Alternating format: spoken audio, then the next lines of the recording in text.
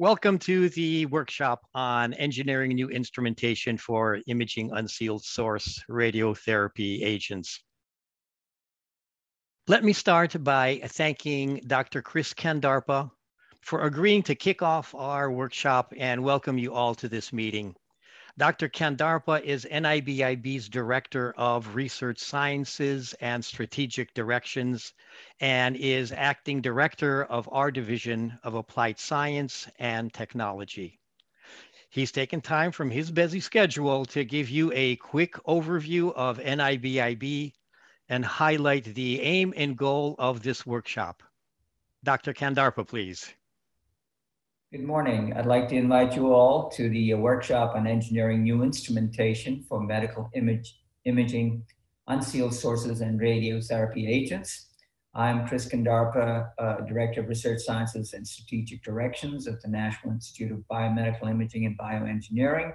And I understand there are a lot of interested oncology experts and physical science experts and physicists within the audience, so welcome.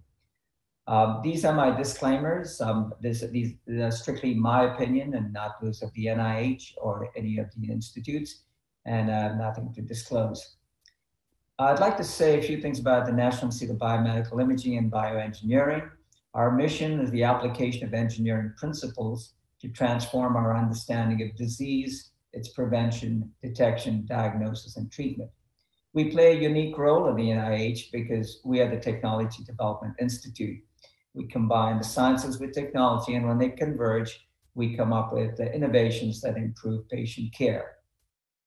There are 4 pillars to the Institute, as defined by our director: the therapeutic devices, engineered biology, senses and point of care, and imaging technologies, all based on a center of modeling, computation, mathematics, machine intelligence, if you will, and all towards engineering the future of health, which means to personalize diagnosis and treatment, extend health span, reduce costs and barriers to access. Now, as imaging experts, you know that imaging modalities are evolving. All of them are getting faster, better, safer, smaller, cheaper, and hopefully more accessible. But we need to do this and have been doing it without compromising quality and by extracting the full quantity of information within images. Quality and quantification drive the diagnostic and therapeutic precision. And we do this by looking at different tissue characteristics, as you know. One is to improve contrast, which is what we do every day. We're going to a point where we're determining composition, texture, and mechanical properties. I have several examples, but I will not go into them because of time. And the rich information content of these images provides a fodder for deep learning tasks, which lead to personalized precision diagnostics and medicine. In this vein, we are constantly rethinking image acquisition and display strategies, and it's especially nice to see the collaboration between the physicians and scientists in the audience. This is actually my last slide and was given to me by George. He says the task that you have for the next few days is to try to go from what we did for PET imaging in transitioning from 2008 to 2020. And also, although these images on the right are not of the same patient, there's clearly an increase in resolution and information.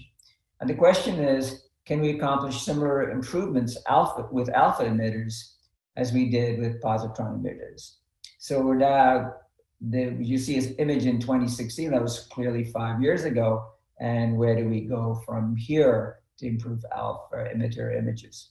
And that is all I need to say to you, and thank you, and have an enjoyable 2 days ahead. Good morning, everybody. I'm Jacek Capala. I'm working for a radiation research program of NCI. I'm trying to do my best there to support and promote RPT-related research. And as you know, every one of us probably realizes by now that this type of therapy can change the outcome of patient treatment in the future. But I'm sure that in order to do that, we need to use fully theranostic capacity of radiopharmaceuticals.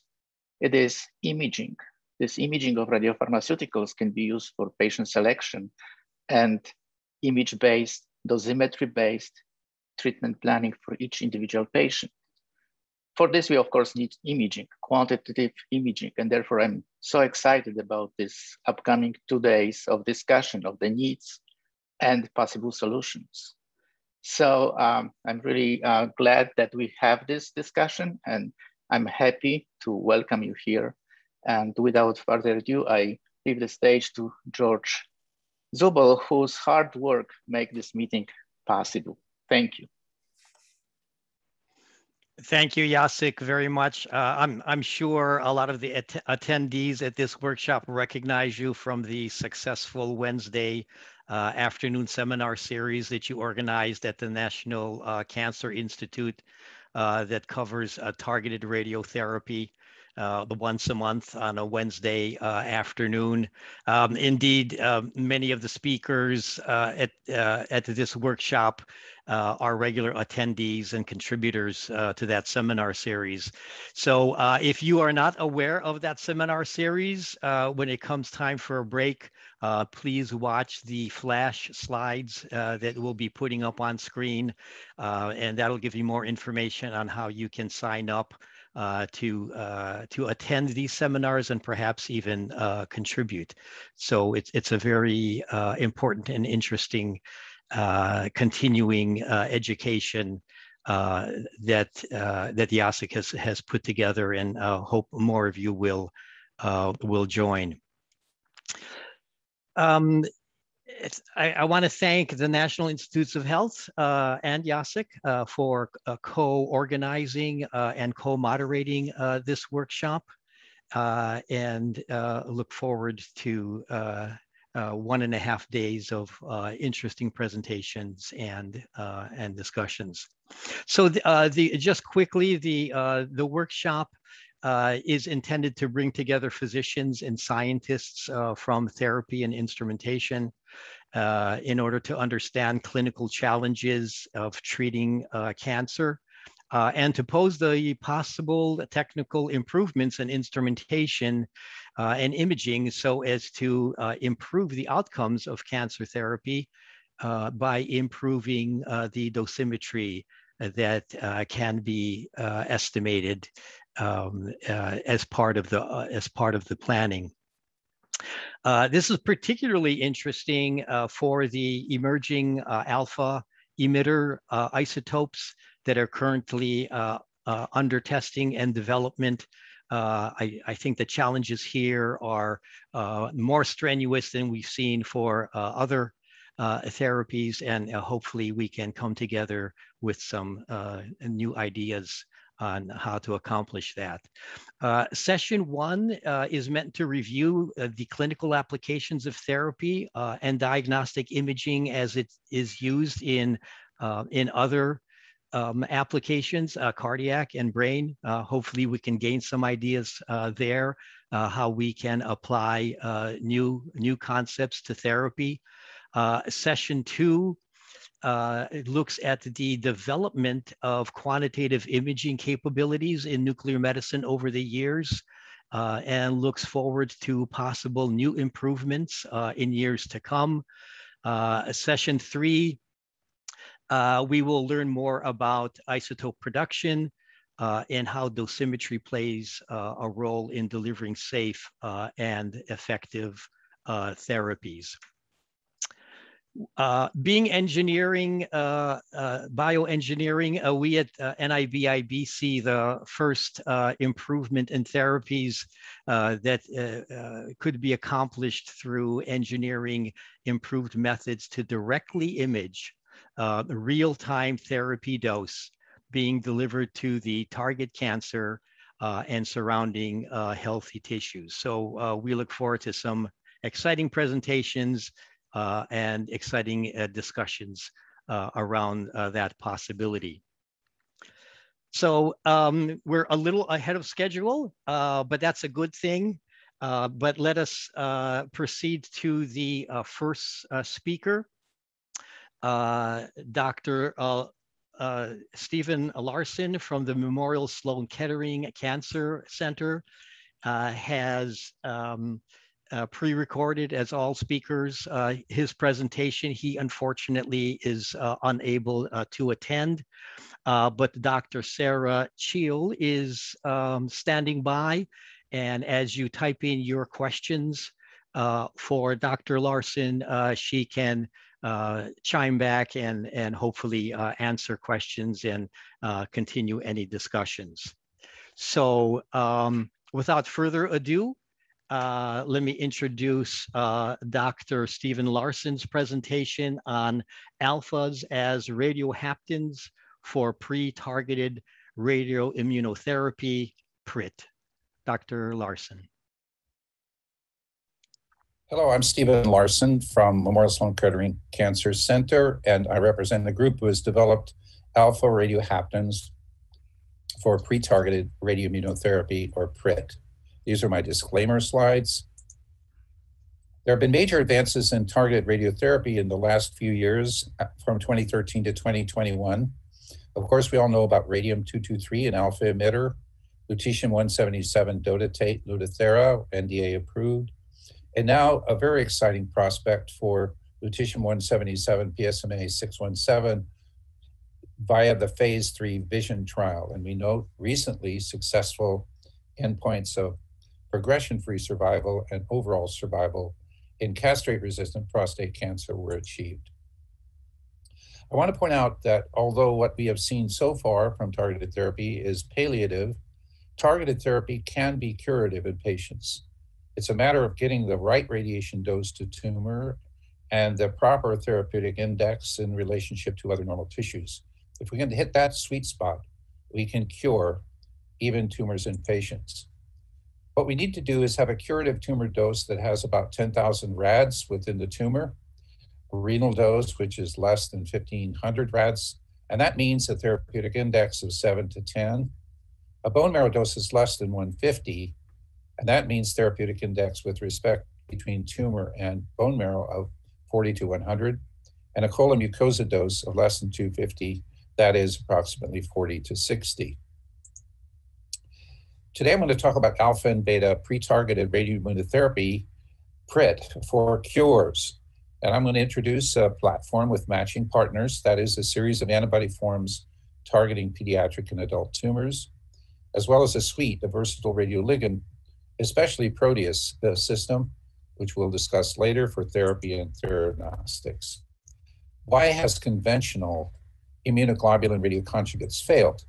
It's simply because of the fact that the concentration of radioactivity is too slow to target tumor rapidly enough without significantly impacting normal tissues, especially blood and bone marrow, as well as other tumors, other non-tumor sites that may express tumor-associated antigen as well. Instead, pre-targeted radioimmunotherapy, or PRIT, has been proposed as a great way to overcome these limitations. And in this process, we simply separate the targeting of the antibody itself from the targeting of the radioactivity. In a sense, all of the methods that are proposed so far for PRIT have an antibody that carries a kind of capture protein or capture system to the tumor. And then we have a smaller molecule that more rapidly targets to the tumor for the radioactivity component. Let me show you what we mean. A variety of PRIT approaches have been proposed in the last few years. For example, using antibodies to which is attached a streptavidin moiety, you radiolabel a biotin, very, very high binding strength in the order of 10 to the 15 liters per mole or so.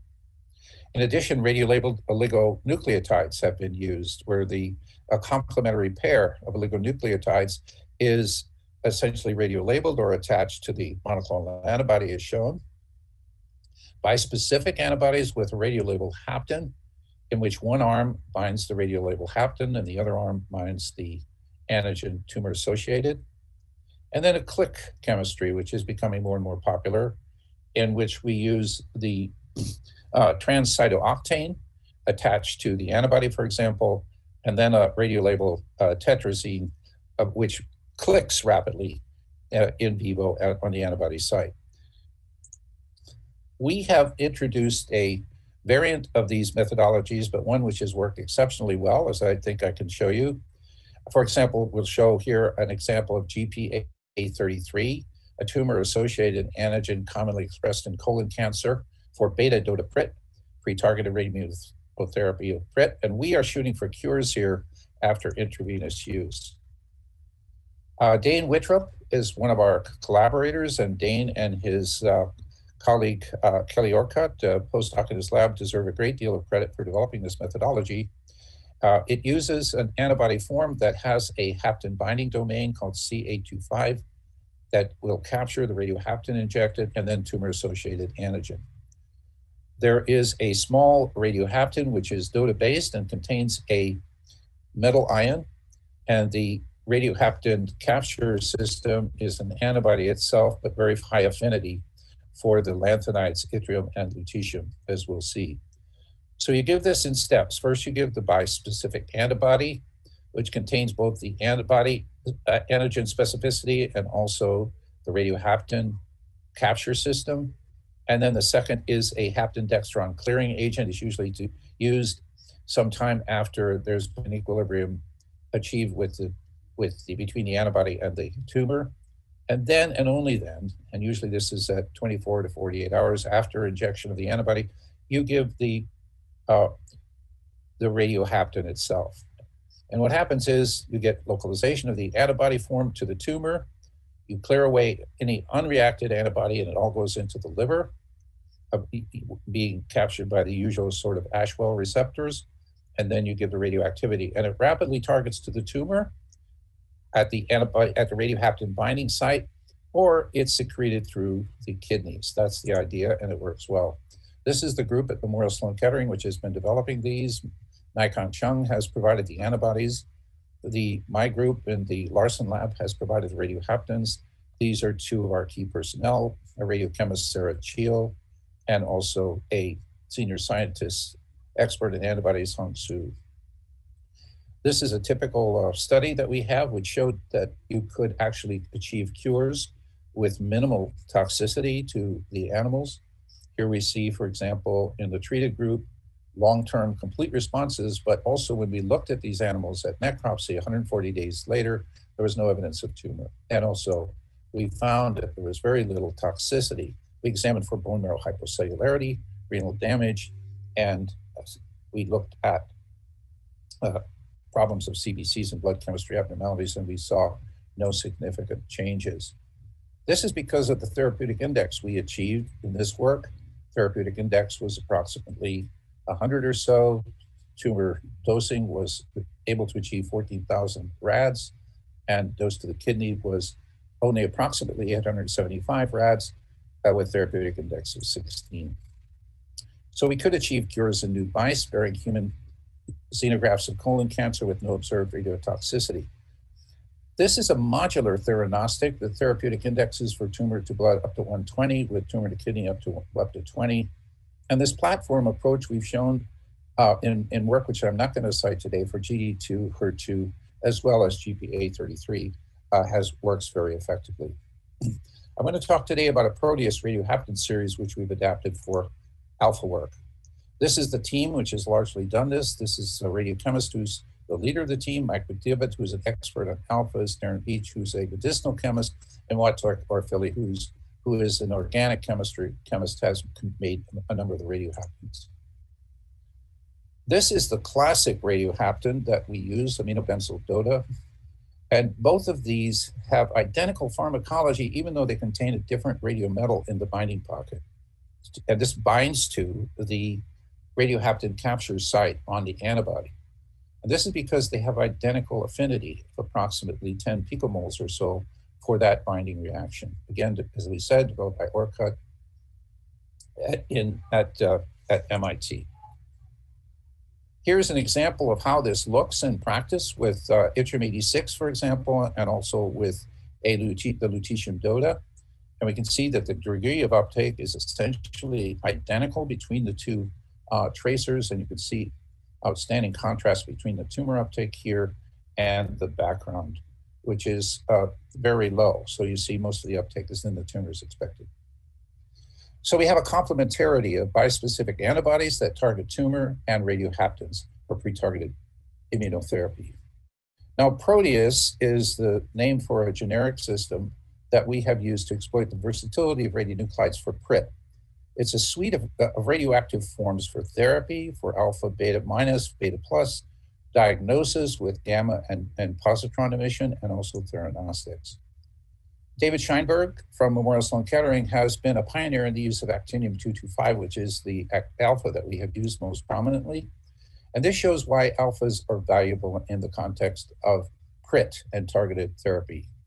You see the beta form binds to a tumor site, but then there is a rather long path length for the beta, and although a lot of radiation is administered to the tumor, there's also quite a lot to normal tissue. Whereas alphas have the property that they have high linear energy transfer with a relatively short range. So the PRIT with alpha emitters, as with this LET, there's a graph of LET here, which shows the amount of keV per micrometer of tissue and path length. You can see alphas are the best, the highest, compared, for example, to the relatively low absorption of X-rays and even beta rays, but the alphas are very high. And what they do is the alphas break both pairs of DNA, which is very hard to repair this double strand break. So they have a high LET, a high radiobiologic effectiveness, and more likely to cause double strand breaks. Another side effect that's beneficial is that they have very little impact, the alphas, from low oxygen environments. So they have a low OER. There are several promising alpha emitter series. The one we focused on is over here in this quadrant. You see that actinium-225 actually decays through 4 alpha emitting isotopes, francium, astatine, and bismuth-213 during this cascade, which releases a large amount of radiation. In fact, if you target actinium-225, what you actually target is a generator system that will achieve a secular equilibrium with all 3 of its daughters. But this is also a problem. And if you have, for example, long circulation of the actinium, you will create these daughters, which have the ability to break the bond that captures the actinium-225 to the chelate, and they will circulate independently, and especially the bismuth-213 will target the kidneys. So alpha therapy with DOTA PRIT for us is right now actinium Proteus, actinium-225 Proteus. Once again, remember we have a radiometal which targets a bispecific site on the antibody. That's our concept. Now we want to capture this ability to bind selectively to the binding site, but we want to be able to carry actinium. How can we do this? This radiohapten capture antibody is called humanized C825. It was modified from the original form that was developed by Wittrup's group by Naikang Chung, my collaborator. It only binds lutetium and yttrium with really low picomolar affinity of the common radiometals. It ignores the pre-DOTA, this radiohapten. That's a blessing, but it also could be a curse. So in order to target actinium and other alphas, PET isotopes, other betas, we must have a different system. And this is what we have settled on. It's called a SOAP Proteus system. It's an ultra-high affinity C825 platform here in this end, which we call the affinity handle. And then it is a pegylation string, in this case 4 pegs, connecting to a 3-member DOTA, which is not susceptible to binding by the antibody, but which does bind a number of radionuclides, such as indium, lead, actinium-225, and 177. And for example, when we use this in a similar system to what we've talked about before, the colon system, you see with that we can actually cure animals with, and you see here that the 10 of 10 had long-term survival, and they also had complete response with a double dose of the actinium Proteus system. This was with HER2. Theranostics, we can use also for pre-targeted radioimmunotherapy. There is a difficulty in imaging the alphas usually because you don't give a large amount, and then there are multiple. They mostly are gamma emission. There's a few gamma emission, but it's a complex problem. We need a theranostic drug with intrinsic diagnostic and therapeutic properties that will allow us to image the theranostic and then impute the dose from the therapy. For example, IMO-24 and IMO-31 are good examples of this. The theranostic radioactive drugs, there's natural theranostics that have both diagnostic and therapeutic properties. There's radioisotopic therapeutic pairs. And what I'm going to talk about is surrogate. What we've done is we've used indium proteus and actinium proteus. And because they bind through the same affinity handle, which in this case is right here, they have essentially the identical uptake properties and distribution. For example, here we see comparison of the actinium and the indium, and within experimental error, they have the same uptake in tumor and virtually no uptake in the other tissues at 24 hours post-injection. And the indium can be imaged, of course. In this case, we see SPECT. This is the postdoc Edward Fung who developed this methodology. And you can see that there's beautiful images. You can quantitate it and relate it back to the amount of actinium that would be targeted also into the same tumor. We have had to work out the relationship between the stoichiometry of the radiohapten and also the concentration of the antibody injected. And this is what you see, that on this axis, as you give higher and higher picomoles of the antibody, you get a saturation effect. This is in a SW1222 colon. The percent uptake in terms of dose per gram follows a different profile. As you begin to get into saturation effects, you begin to see a relative drop-off of the fractional activity on the tumor. And this phase of the curve gives unnecessary radiation to normal tissues like kidneys. So you want to optimize where you are imaging. We've done a number of studies. This is with an intravenous system where you get excellent targeting to flank xenografts. This happens to be a breast model with the HER2 alpha PRIT. You see that we've exploded this so that you can look at all this, the uptake in other tissues. It's all less than 1%. So that ratios are high, and in this system, you see prolonged progression-free or survival in these animals in the treatment group, either with 1 or 2 doses of the HER2 alpha DOTA-PRIT, and then the targeting of the actinium proteus. Here's another example where we give our doses IP. So on day 0, we inject antibody into the peritoneum. On day 19 to 20, after there's been growth, we first inject cells, then we inject antibody, then we inject a clearing agent to clear away any unreacted antibody, and then we give radioactivity. And as you can see, it's very effective. For example, you have prolonged progression-free survival out to 150 days in the treated groups, as you can see here, with 1 cycle versus 2 cycle being more effective. And also toxicity is minimal to moderate tubular degenerative disease in the kidneys, very mild toxicity. So alpha DOTA-PRIT is safe and effective for treatment. In breast cancer, there's cures. Future bifunctional antibodies will be used with other radiohapten innovations.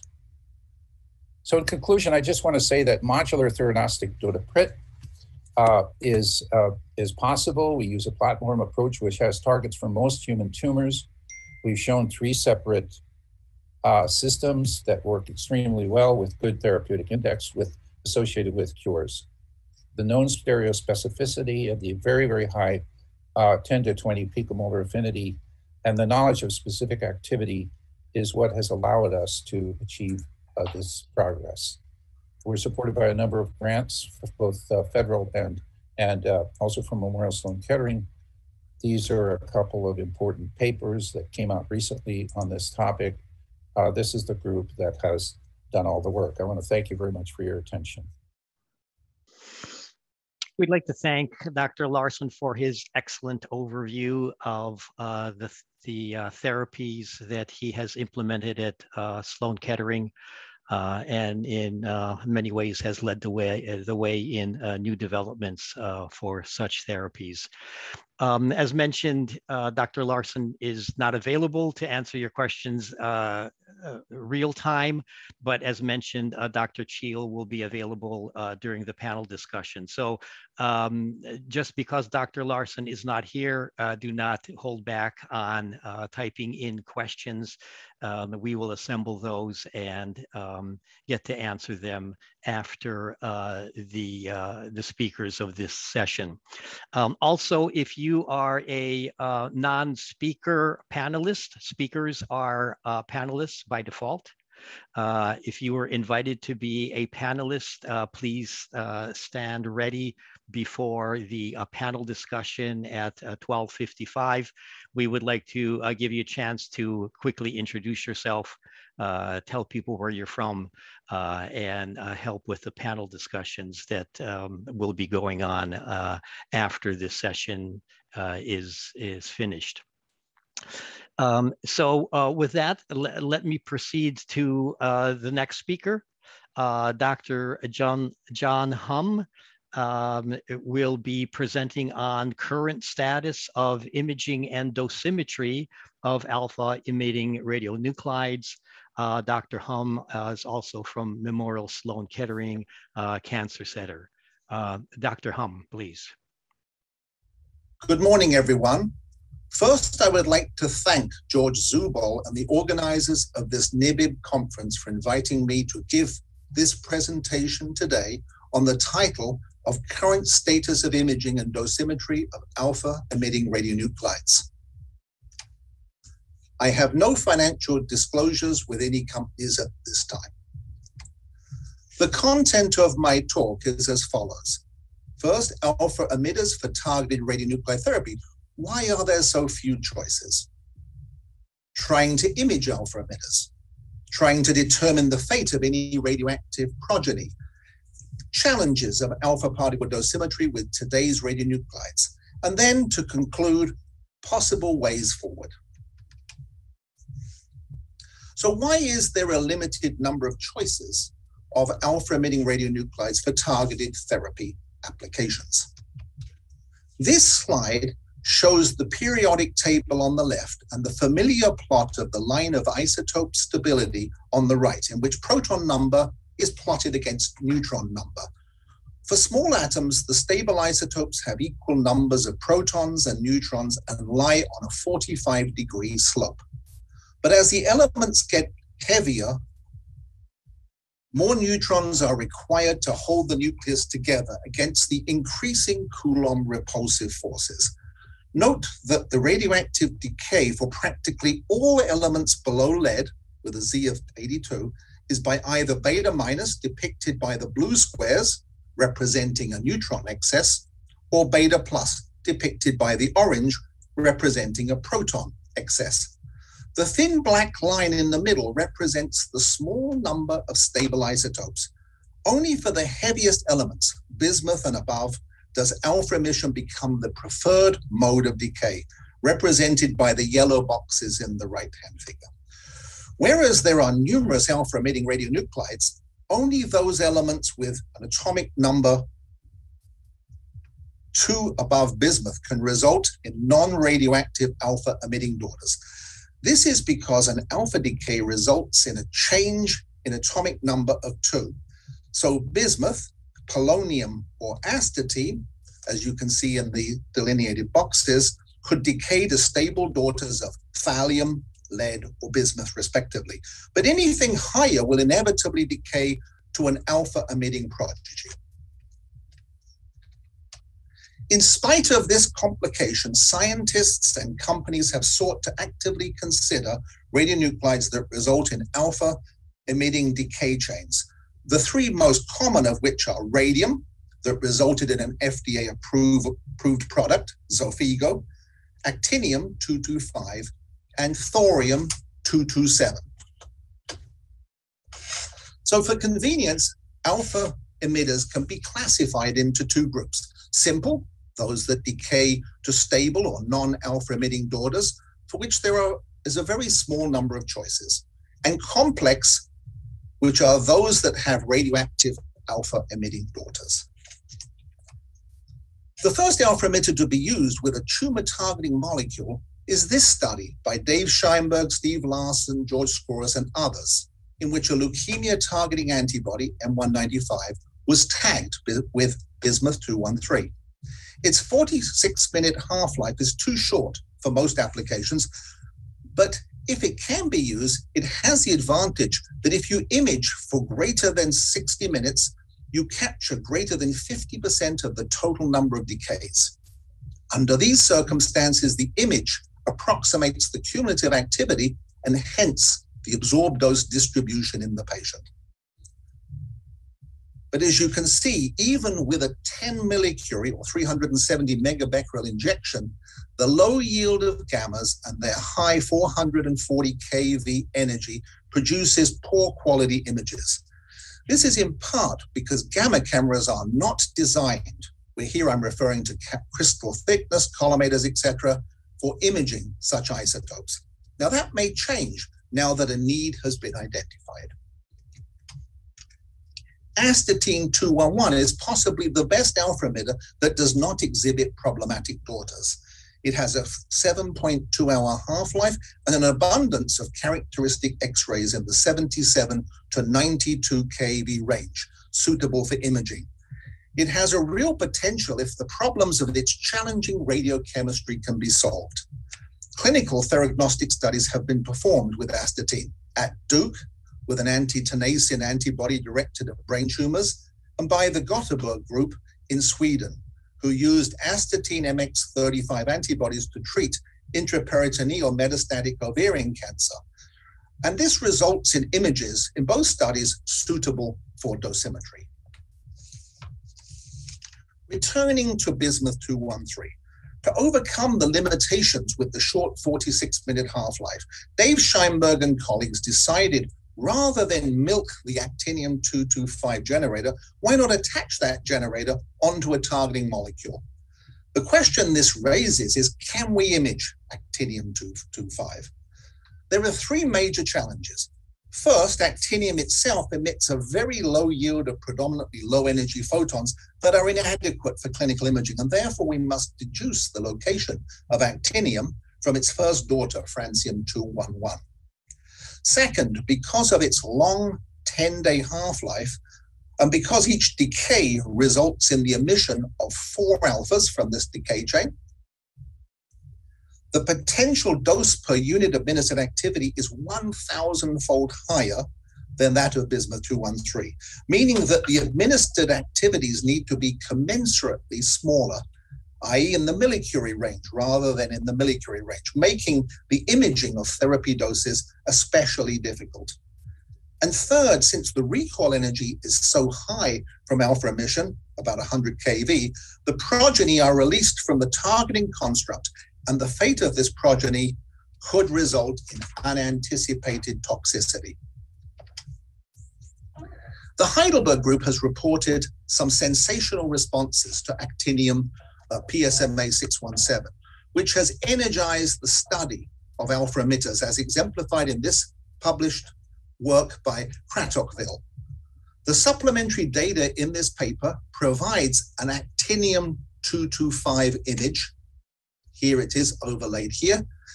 And you can see that this image was obtained with 10 megabecquerels or 270 microcurie, and it provides the example of the diagnostic quality that we might expect.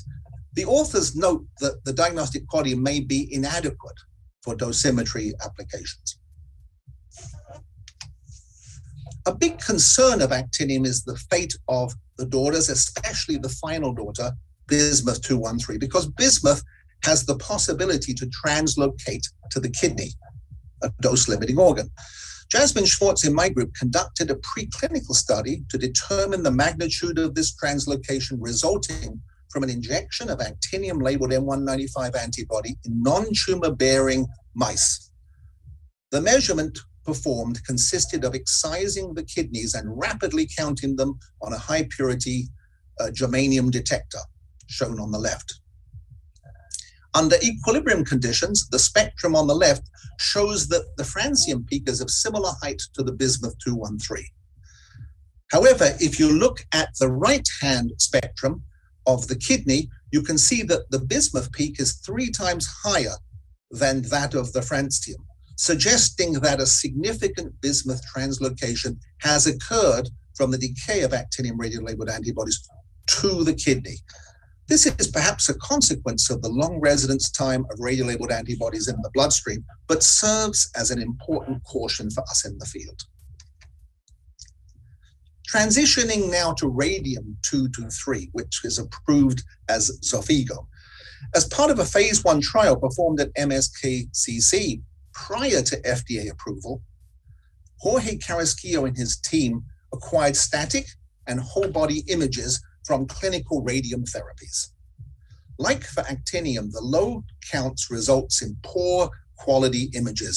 For comparison, the left-hand image shows a technetium bone scan of the same patient.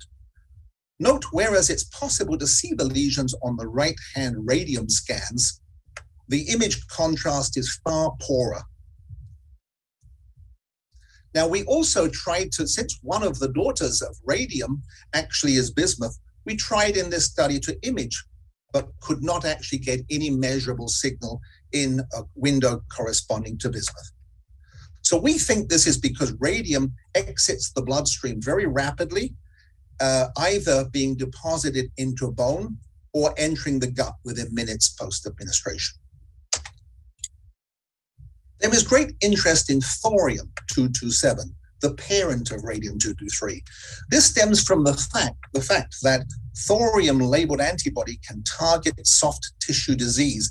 And when it decays, the radium decay product can target disease metastatic to bone. There are ongoing clinical trials led by Nida Panditaska at MSK that include imaging of thorium.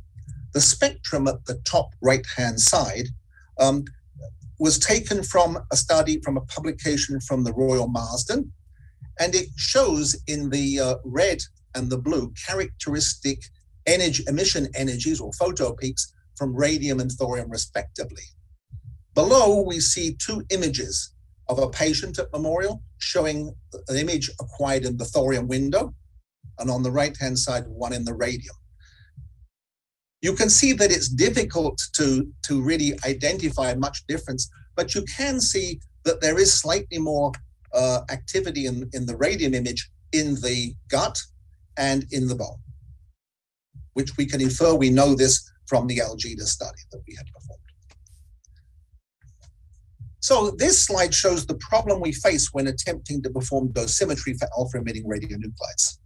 If the resolution of current gamma cameras is of the order of 10 millimeters, then the photons we image to model the distribution of the non-penetrating radiation for dosimetry purposes may be adequate for long-range beta emitters like yttrium-90 shown on the left.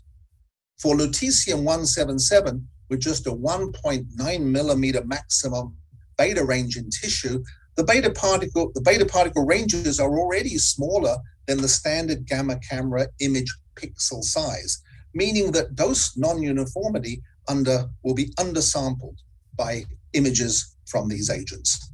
But when we get to alpha sources, then we can conjecture that the images, whereas they can provide general organ distribution and with repeat imaging some tissue pharmacokinetic data, they cannot provide accurate information at the relevant cellular target level for microdosimetry.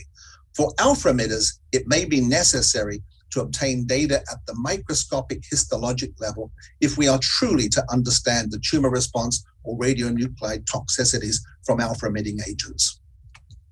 How do we get this? We could obtain sample data from image-guided biopsy specimens exposed to autoradiographic detectors where possible. We are doing this at MSKCC for PET tracers already, as this example shows, but we have not yet done this with alpha-emitting radionuclides for patients.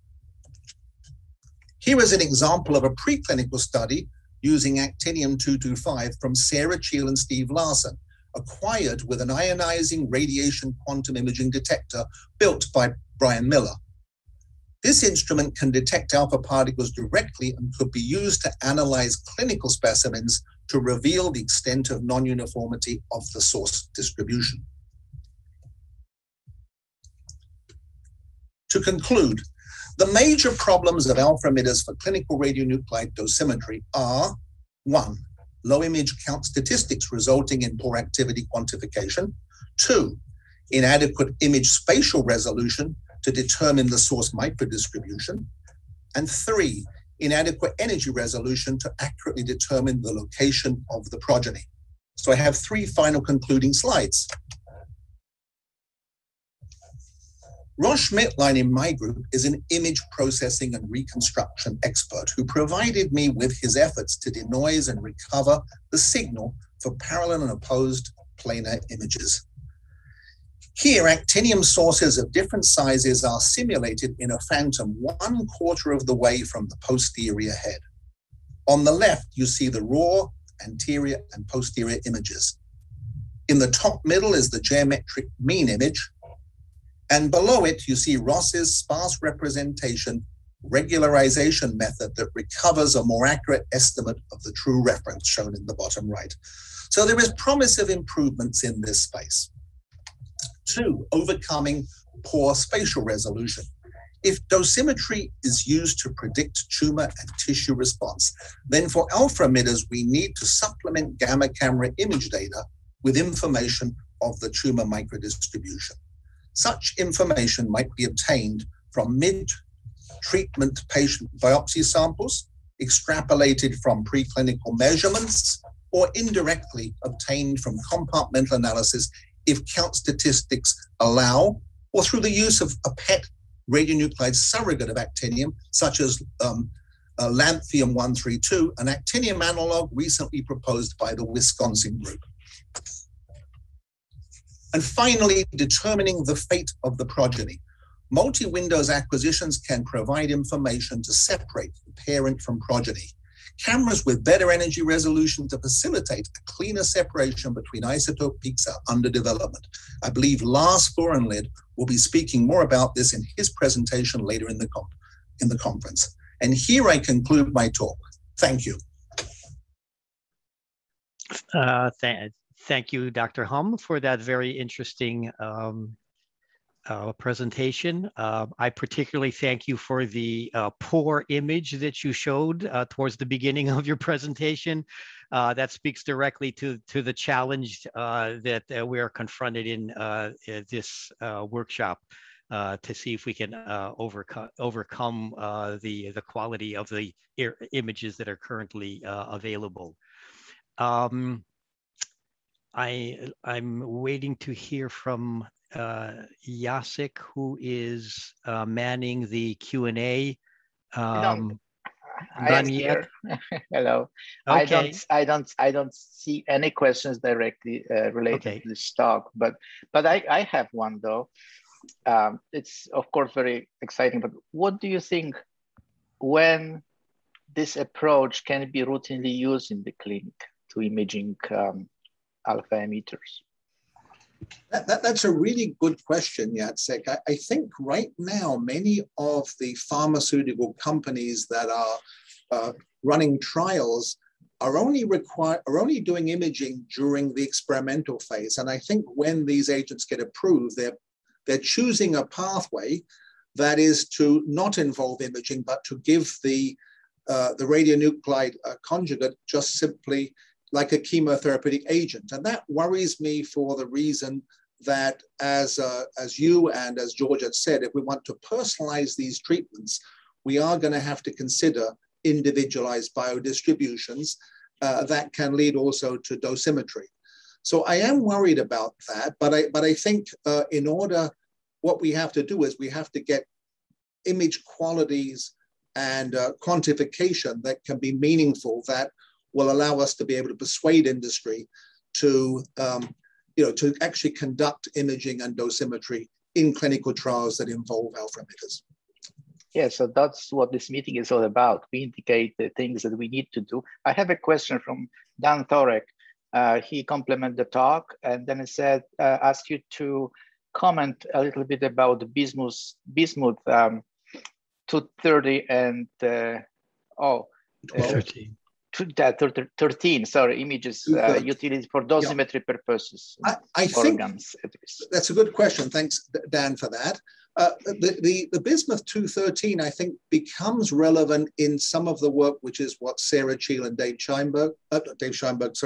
Steve Larson, which is the pre-targeting, where you actually have very rapid accumulation of radionuclide targeting agents. And so therefore, and you also have a high energy photon that can be imaged. I think it would be nice to hear later on during the second session when we talk about gamma cameras that are designed and optimized for the high energy gamma photons that are emitted by bismuth 213. Does that answer your question, Dan? You'll have to text type quickly. Actually, I have a kind of a similar question or associated question. I believe in one of your previous talks earlier, I think last year, you mentioned that to acquire some of the images that you have of the alpha emitters, you had to invite an engineer from the manufacturing company. That's right. Yes, to come in and make it possible. Right. Could you give us a little anecdotal information about what they needed to do, how well it worked after they did it? When the very first bismuth 213 trial was conducted, George Skouras and I at that time, we had this was now about, when was this actually done? This was done now around 1999. So in those days, we had ADAC gamma cameras, at those Pegasus gamma cameras, and you couldn't, the highest you could actually image was up to about 420 or so. So what happened is actually we had to change the high voltage so that we could actually acquire and actually get the photo peak on the P-scope in order to be able to image such high energies. So that means we had to call one of the ADAC engineers in for each time we had a patient and adjust the high voltage in order to see actually the 440 peak. I think now with the more recent gamma cameras, you can image up to 440 on the latest Siemens and GE systems. But that's again something that I think also the collimators, as you could see in that time, even with high energy high resolution collimators, they were really designed, those collimators, for imaging I-131, which has a 367 keV. So they were really not, so there's a lot of septal penetration, as you can see. There may be ways to overcome this through modeling, and I'm sure we're going to hear from Ben Cho and from Eric Frey and from others later on, how one can maybe overcome those problems. So we have two more questions, but I think because of the limit of time, I suggest that we ask them during the panel session. Okay, thank you very much. I will now return to mute. Okay. So let's go on to the next talk by Dr. Daniel Pryma of the University of Pennsylvania. He will talk to us about MIBG, clinical therapy practices, the role of imaging iodine-131. Dr. Pryma, please. Hello, thank you very much. It's really an honor and a privilege to present to you about MIBG clinical therapy practices and the role of imaging I-131. My name is Dan Pryma, and I'm the Chief of Nuclear Medicine at the University of Pennsylvania. Here are my disclosures. And so MIBG, or meta-iodobenzylguanidine, is not a new radiopharmaceutical. It was first published in 1980, but its first therapeutic FDA approval was not until 2018 for a high specific activity formulation. And here's an image of the Abramson Cancer Center celebrating the FDA approval back in those exciting days when we could actually be in a large group, unmasked and less than 6 feet apart. So hopefully we're very close to those days again. It's nice nostalgia to see. And here's the chemical structure of MIBG. You see the iodine in the meta position where it's very stable. The vast majority of it is excreted intact in the urine. It is a guanethidine analog and a substrate for the norepinephrine transporter. And so very many neuroendocrine tumors overexpress norepinephrine transporters. They are used to reuptake catecholamines that have been released. And interestingly, even cells that don't release catecholamines very often overexpress the norepinephrine transporter. So patients with pheochromocytoma and paraganglioma that do not have catecholamine overexpression, or ones that derive from parasympathetic nervous system, can still express it. And even a lot of non-catecholaminergic cell line derived neuroendocrine tumors do overexpress the norepinephrine transporter. And so MIBG can be a target in those patients. And we determine who is and who is not a candidate for therapy with MIBG using MIBG imaging. And typically the diagnostic imaging currently, the standard is I-123 MIBG using a combination of planar imaging and SPECT CT. There are several PET agents in development, but generally speaking, most of the time we make decisions about whether or not a patient should be treated with MIBG based on I-123 MIBG imaging. And here's an example of a patient with a paraganglioma.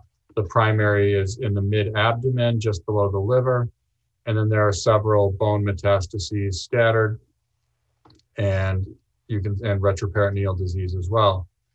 And so this patient would be a good candidate for therapy, but this doesn't tell you anything about the kinetics of the MIBG through the patient's tumors and normal tissues.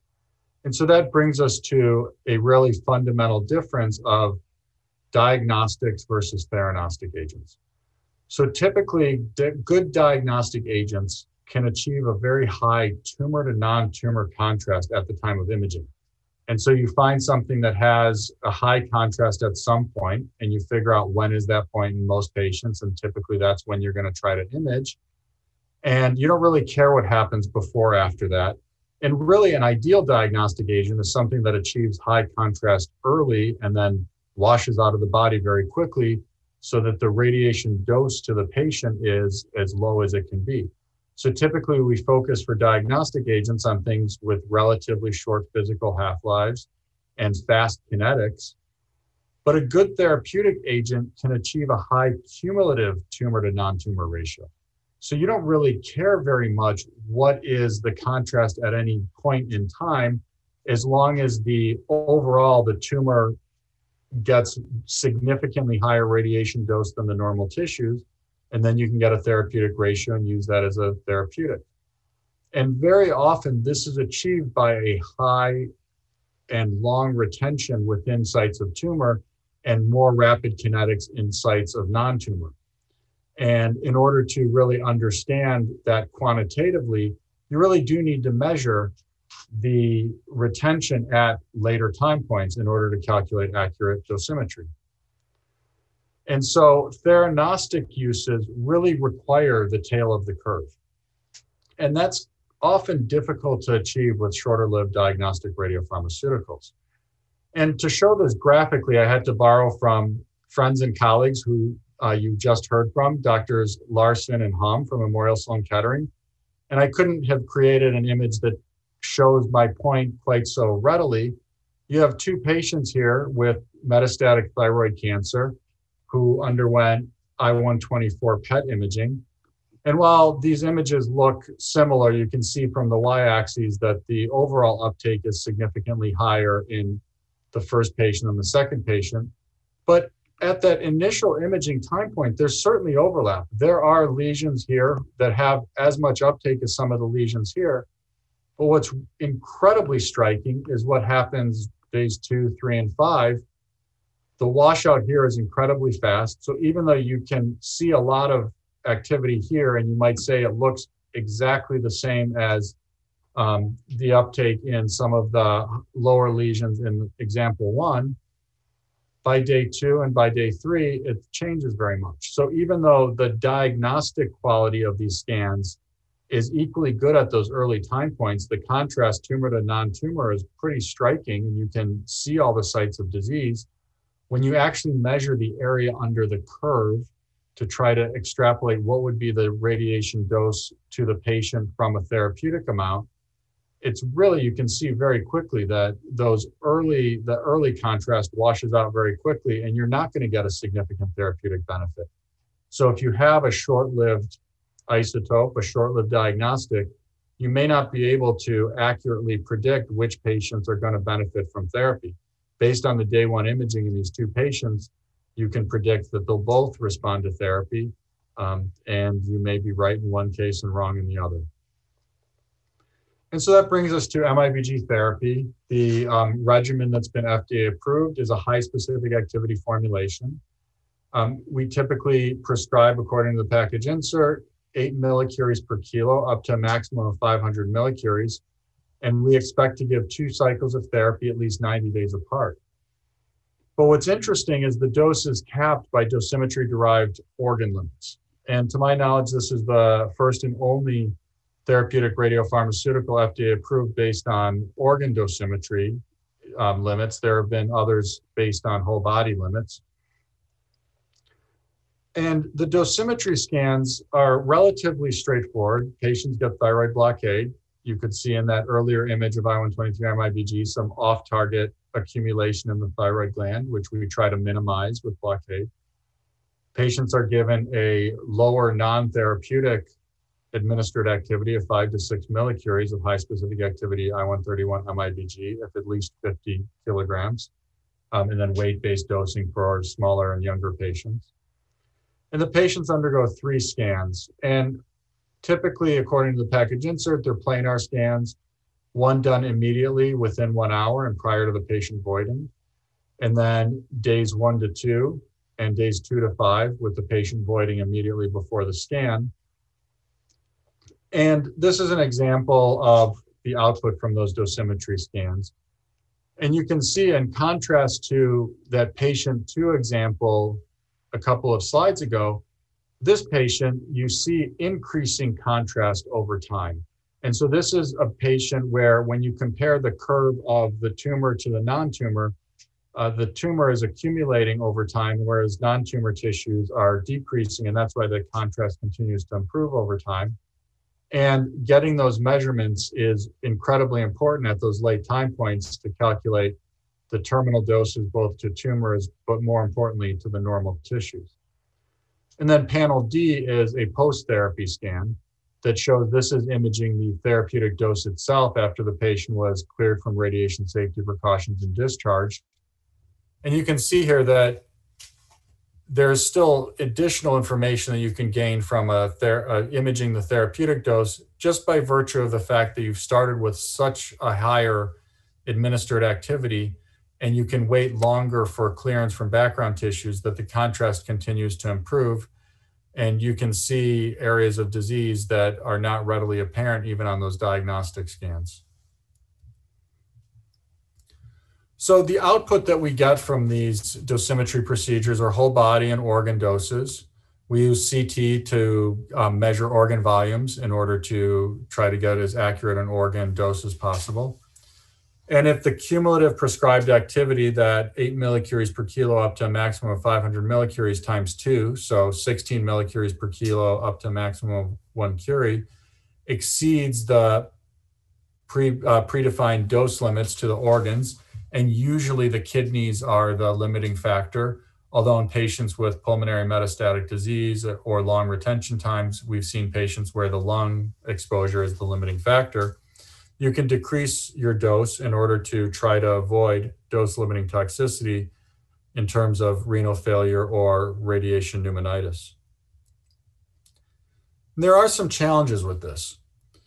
First of all, dosimetry image acquisition requires several visits to the imaging center. We do 3 scans total, including the one on the day of administration. There is a lot of interesting work being done to try to distill that down to fewer visits, and I think you'll hear about that over this conference, where you may be able to use population inputs and things you know about the kinetics in a typical patient to fit some later time point to some, and be able to make a fairly accurate back projection to the kinetics that led to that point and to predict forward. But most of the time, those fewer visits will still require a late time point and may require only a late time point. And so still having an optimized agent that has a half-life matching the therapeutic readily, I-131 being one of those, is really important. Having said that, planar dosimetry alone has relatively poor accuracy and precision. So I think we certainly learned from it, and we can keep ourselves out of trouble somewhat. But the difference between a therapeutic dose that doesn't cause toxicity and a therapeutic dose that does cause toxicity may be smaller in some cases than the limits of the accuracy and precision of the technique. So we're dealing with relatively narrow therapeutic windows here, and improving upon that is super important. You certainly can augment that with SPECT-CT, and it can be achieved with I-131 in order to improve the accuracy and precision. Most often this is done with a hybrid technique where you can use typically one SPECT-CT acquisition and then accompany that with a planar acquisition at the same time. And then you can use planar acquisitions at other time points and still benefit from the improved accuracy and precision of the SPECT-CT. I think PET-CT quantification is certainly superior to what can be achieved even in the best case with single photon. Having said that, there are significant challenges to getting PET agents that are good theranostic agents because most of them typically have shorter half-lives. The longer-lived ones have significant challenges in terms of positron abundance and things like that. And so it's not as entirely straightforward. And so I think it is reasonable to try to optimize single photon dosimetry as much as possible. And while the image acquisition is pretty straightforward, the analysis is fairly complex. And it certainly requires expertise and resources that may not be available at every site in terms of really qualified and well-trained medical physicists. And it's really a unique expertise even in the medical physics world, where many medical physicists are either experts in diagnostic imaging or experts in external beam radiotherapy. And it's really important to have someone who's an expert in therapeutic radiopharmaceuticals. This is getting a little bit easier as validated software packages become more readily available to simplify and increase accessibility to sites. Things that just really make it a lot easier. And I just wanted to highlight something that I'm guessing you'll hear from Eric Fry or Uni Duwarja over the course of this conference about the SNMMI dosimetry challenge, which related to lutetium-177 rather than I-131, but is a really cool attempt to really try to understand how widespread are these capabilities and what is the delta in terms of measurements done at various different sites. So I encourage you to learn more about that. And so I think this is certainly improving.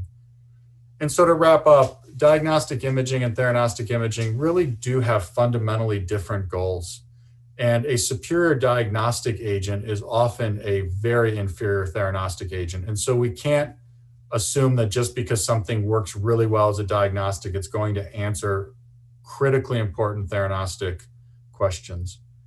And accurate dosimetry really does require a clear understanding of the late kinetics, which we often can't get with those optimized diagnostic agents that typically are designed to have relatively rapid washout and or a short half-life. And so this can be achieved with I-131 imaging with some limitations in terms of accuracy and precision, but often made up for in terms of the availability and accessibility. And as we increase those hybrid techniques utilizing SPECT-CT to augment the accuracy and precision, that can further improve. And I'll be happy to discuss further in the wrap-up session. Thank you very much for your attention. Thank you very much, Dr. Pryma, for that interesting presentation. I just have a quick correction. I think I may have, I misspoke earlier when I said that questions can be typed into the chat box at the bottom of your screen. There is actually a Q&A button at the bottom of your screen for typing in your questions so that we can keep track of them and answer them either right away or when we start the panel discussion at the end of this session. So Dan, that's great talk as usual, but I have a question regarding the normal tissue, because we can, when we do treatment planning, you want to know the efficacy, the effects of normal tissues. Do you think that in this field that you presented, are the dose relation to the normal tissue problems solved? Do you have any response, or where are you heading with this? What is needed to be done? The short answer is no, I don't think it's solved. I think we've gotten a lot better at being able to generate reproducible estimates of dose. But I think when we try to correspond those to the dose limits we have from external beam, that it's not a one-to-one relationship, and it's probably a nonlinear relationship. And the most frequently cited organ limits from Umami in 1991 are just not sufficient for this. So I do think we really need rigorous dose finding studies without any preconceived notions of what are the dose limits, especially with respect to renal toxicity. I think the lutetium dotatate experience has shown us that there are many published examples of patients who get double or triple what we think is the dose limit, and their kidneys work just fine. Right. And so I think it is, obviously for acute toxicities, it's much easier to track. It's a little bit harder when you have late radiation toxicity, and when are you comfortable that you haven't caused it, especially in patients with advanced malignancies. But I think I think first we needed the ability to measure these things. And once we can measure them, I think now we need to understand the biologic limits. And I think we have some ideas, but I think in many cases, they're overly conservative. Thank you. I don't see any questions in chat or the questions and answer panel. So I think we are ahead of time, Jacek. Maybe I can get a quick question in. This is sure. From my understanding, better understanding the actual therapy of iodine-131. Dr. Pryma, you mentioned that it's helpful to get the late image of the iodine to understand differences between patients and their uptakes. I'm not sure I understand how do you fractionate the iodines, or is it given just once for the therapy? And if it is given once, does it make any sense to consider fractionating where the first dose would give you an idea of the particular patient and how it progresses over days, so that the second fractionation can account for any special conditions in the patient? Is that a reasonable question to ask? Yeah. So right now with the FDA approved label is 2 treatments at that 8 millicuries per kilo. Clinical use has been very frequently, people have done lower administered activities with more cycles. But generally each cycle has been given about 3 or more months apart. And so they really are individual fractions from a radiobiologic perspective. I think fractionation with these low dose rate systemic radiopharmaceuticals is a really interesting topic. And especially interesting now that the external beam community keeps going to less and less fractionation. And I do think there is probably a sweet spot where you do get some differential effect in tumor versus normal tissue. And so I think that we're really very much still, I think, in the infancy, even though this field has been around for a long time. Most of the treatments we give have been single fraction, single agent treatments. Now we have multiple cycles of therapy, but generally not fractionated in the radiobiologic sense, and still generally single agent. I think there's a huge amount of room for us to grow with combined therapies as well as consideration of fractionation.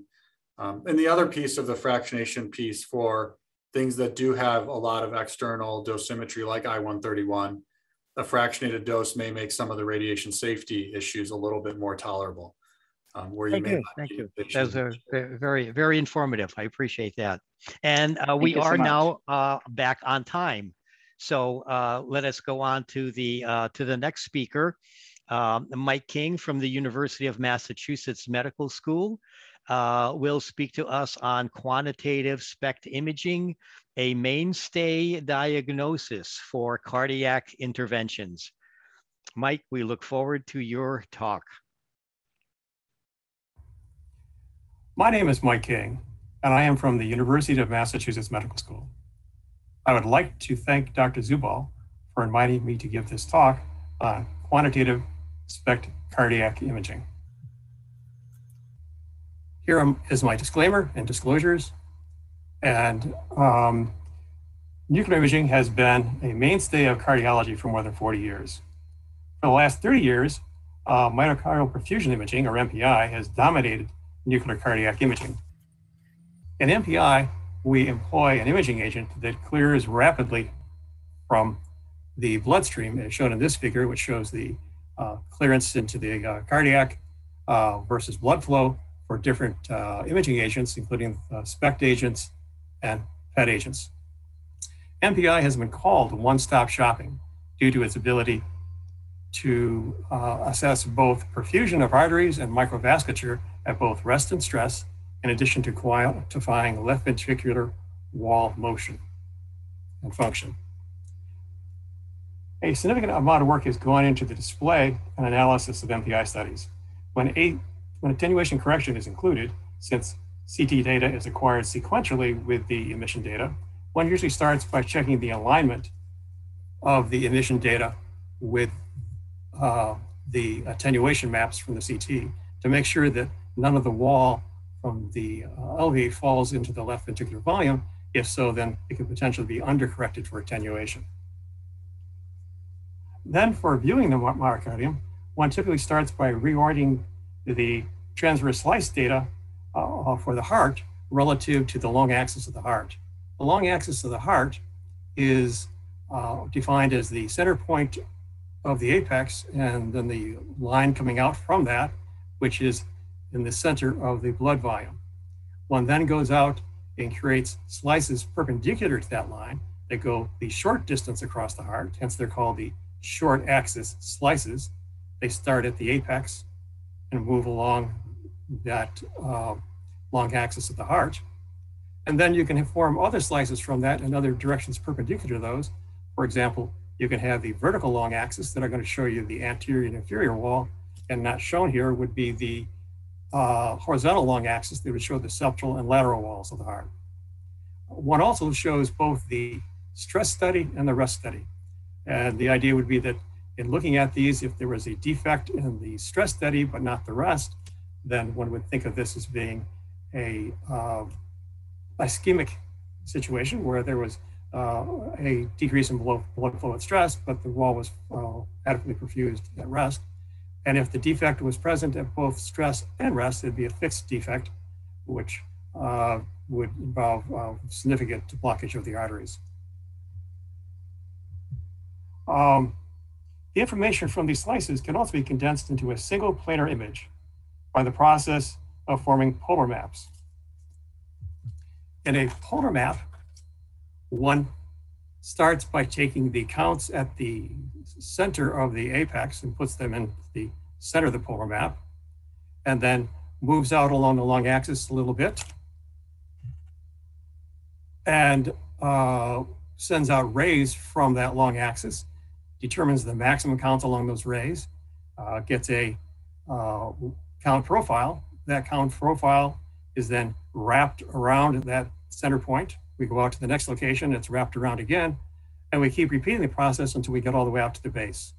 The net result is then we have a portrayal of the perfusion for the entire myocardium shown in this one planar image.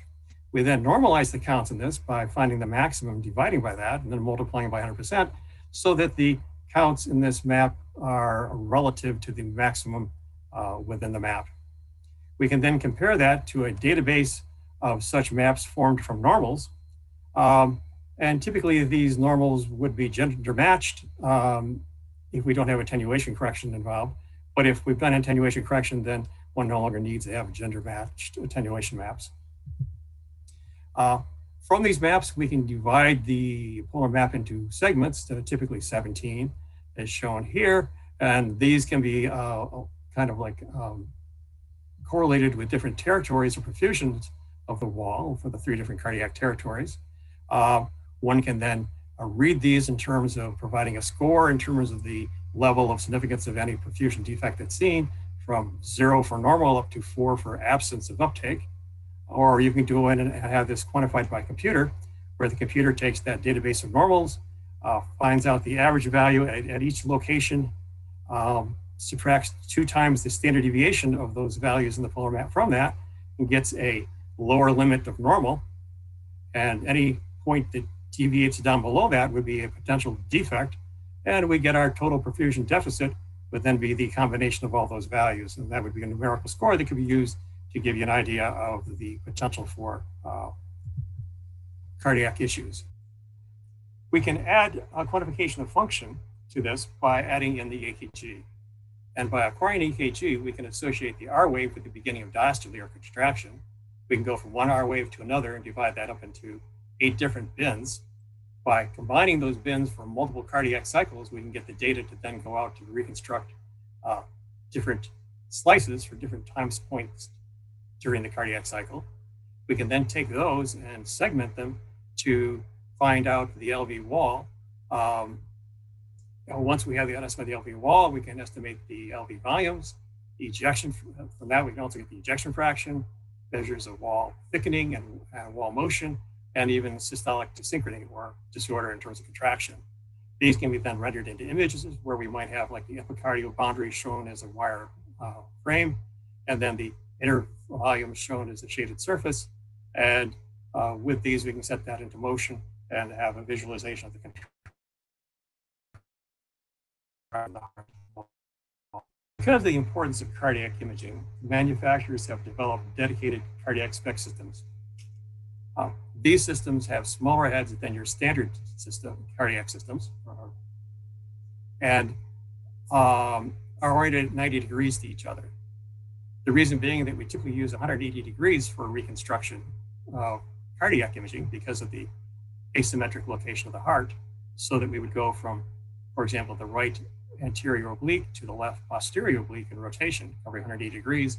With 2 heads at 90 degrees, we could cover that span by only rotating the unit over 90 degrees. Lately, there are now new dedicated multi-element cameras that have been developed. For example, these can consist of a scintillator, such as cesium iodide with photodiodes behind it, or with a semiconductor, such as pixelated zinc cadmium telluride. And in this unit, we have such detectors put onto 9 different vertical columns within this container. Those columns that wobble in the medial lateral direction during acquisition to acquire the cardiac study. And also we can have a CZT detectors. In this case, we'll have 19 focused spindle collimators in 3 rows looking at these pixelated CZT detectors. So this system can acquire an image without any rotation at all, making it really good for doing dynamic imaging. A lot of work has gone into improving the reconstruction used in cardiac imaging over that of the standard filtered back projection used originally.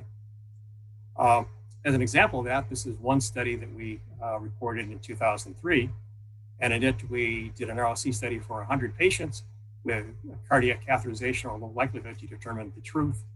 We had 7 physicians read the study, giving levels of confidence as to the presence of coronary artery disease. We calculated RLC curves from that data for filtered back projection, then iterative reconstruction with attenuation correction, iterative with attenuation correction and scatter, and then attenuation scatter and including correction for the distance-dependent resolution. And as you can see, as the level of correction for the degradations during imaging increased, the area under the ROC curve and diagnostic performance of the study also increased. These studies were filtered by a 3D post-Gaussian filtering that had been optimized beforehand for each different technique. And that was then to control the noise in the studies. Talking about controlling noise in the studies, we've also taken a look at doing deep learning to control noise.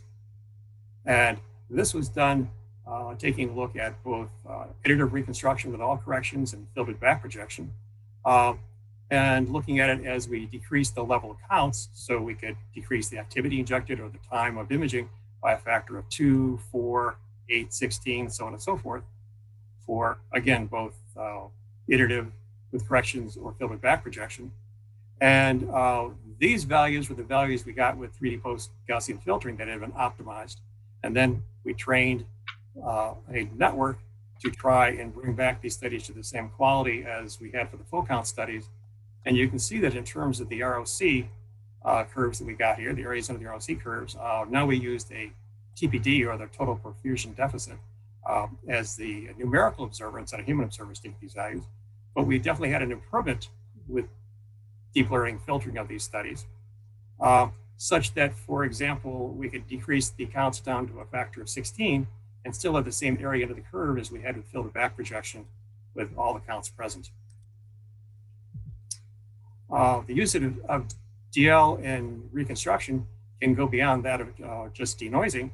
For example, this group at Yale has done some great work on using DL processing of reconstructed scatter window and photopeak window data to predict attenuation maps. They trained it with studies where they had the attenuation map available, and then tested it on studies to see if the predicted map matched the attenuation map, and they got excellent results.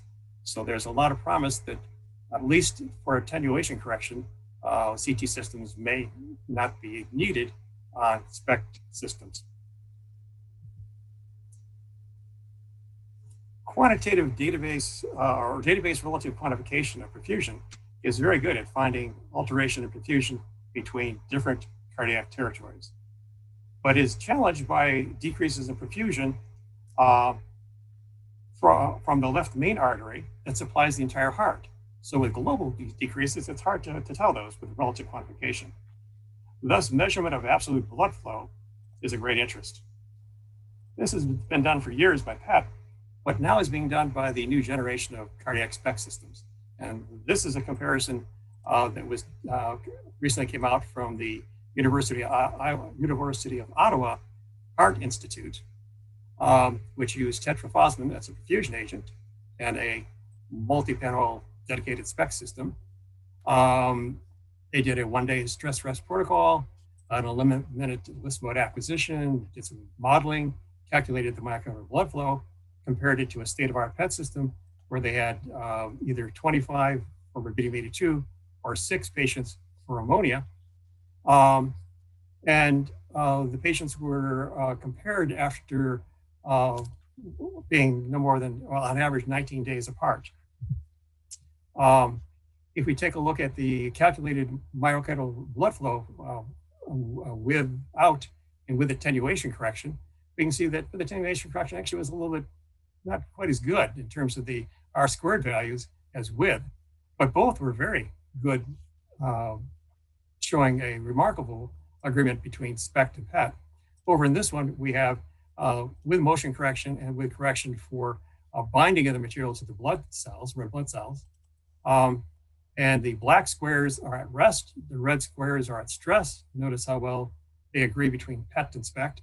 And then we went over adding an attenuation correction. Again, as we said, it wasn't quite as good. It decreased a little bit in terms of R-squared value. But again, of what appears to be a very good agreement between rest and stress between the two modalities. They reported that their study showed in terms of global myocardial blood flow that there was a good correlation between SPECT and PET. They also reported that the global measurements were not significantly improved by attenuation correction, as shown here, but that when they went to regional measurements, attenuation correction actually did improve things, and that makes sense because regionally attenuation might have some impact upon the values that are being reported. Okay, so in conclusion, quantitative SPECT is a mainstay of cardiac imaging. SPECT provides quantification of database of relative perfusion and absolute quantification of myocardial blood flow. SPECT also provides quantification of parameters of LV wall function. Radiopharmaceutical developments, imaging system design optimization, software advances, and guideline standards promulgated by medical societies have all played a role in establishing and advancing the clinical utility of cardiac SPECT. With similar developments for unsealed source radionuclide therapy agents, SPECT undoubtedly would play a role there also. Thank you very much.